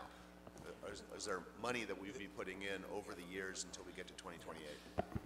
Yeah, we call this the lipstick on a pig option 4. It's not free. It doesn't. It's not. Doing nothing is not going to cost $0. We've got, as the CAO knows, over $111 million worth of deferred maintenance in our CIP requests that we've just been carrying over every year. So there's just that in fixing leaks, and we've got seismic retrofitting that we've delayed because we thought we were going to do the expansion, and so that was built into the expansion and modernization project. So there's probably at least $50 million worth of seismic retrofits. Probably have to demolish one of the parking garages and rebuild it because of the seismic retrofitting. At a minimum, we would need to do paint and carpeting and just cosmetic things to host events, including the Olympics. And I would propose that we would still want to do the Gil Lindsay Plaza modernization. So I would say we're looking at over $300 million to do nothing. Thank you. I wouldn't propose that we ask for that analysis in 45 days, but that is helpful. I'm prepared to move forward on the amendment. Okay, great. And some of my questions are going to be answered by the amendment. You know, like we've had different, I've heard different things about when our payments actually start. And we don't have to answer this now, but you know, some folks are saying it won't start for a few years, and then I also heard directly that we know we're going to have initial design for 60, 70 million up front. Those are real questions, but those are questions that are incorporated in the questions we're going to get answered if we move forward with it. So I'm not going to ask you that now, but just a little teaser for some of the fun things that we're going to learn in these 45 days. Okay. With that, the amendments have been moved, so let's open the roll for this item as amended. Blumenfield. Blumenfield, aye. McCosker. Yes. Rodriguez. Aye. 3 ayes, and the item has been approved as amended. Great, thank you.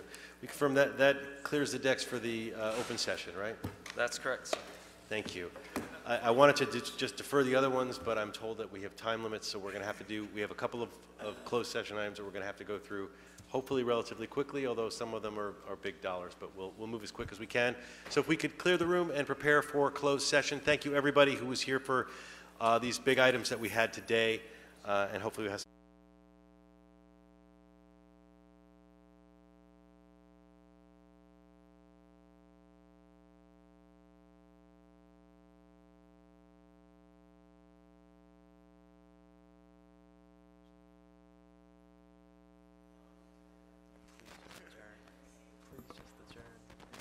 No. Mr. Chair, we are now in open session. There is nothing to report from closed session. Would you like to adjourn the meeting?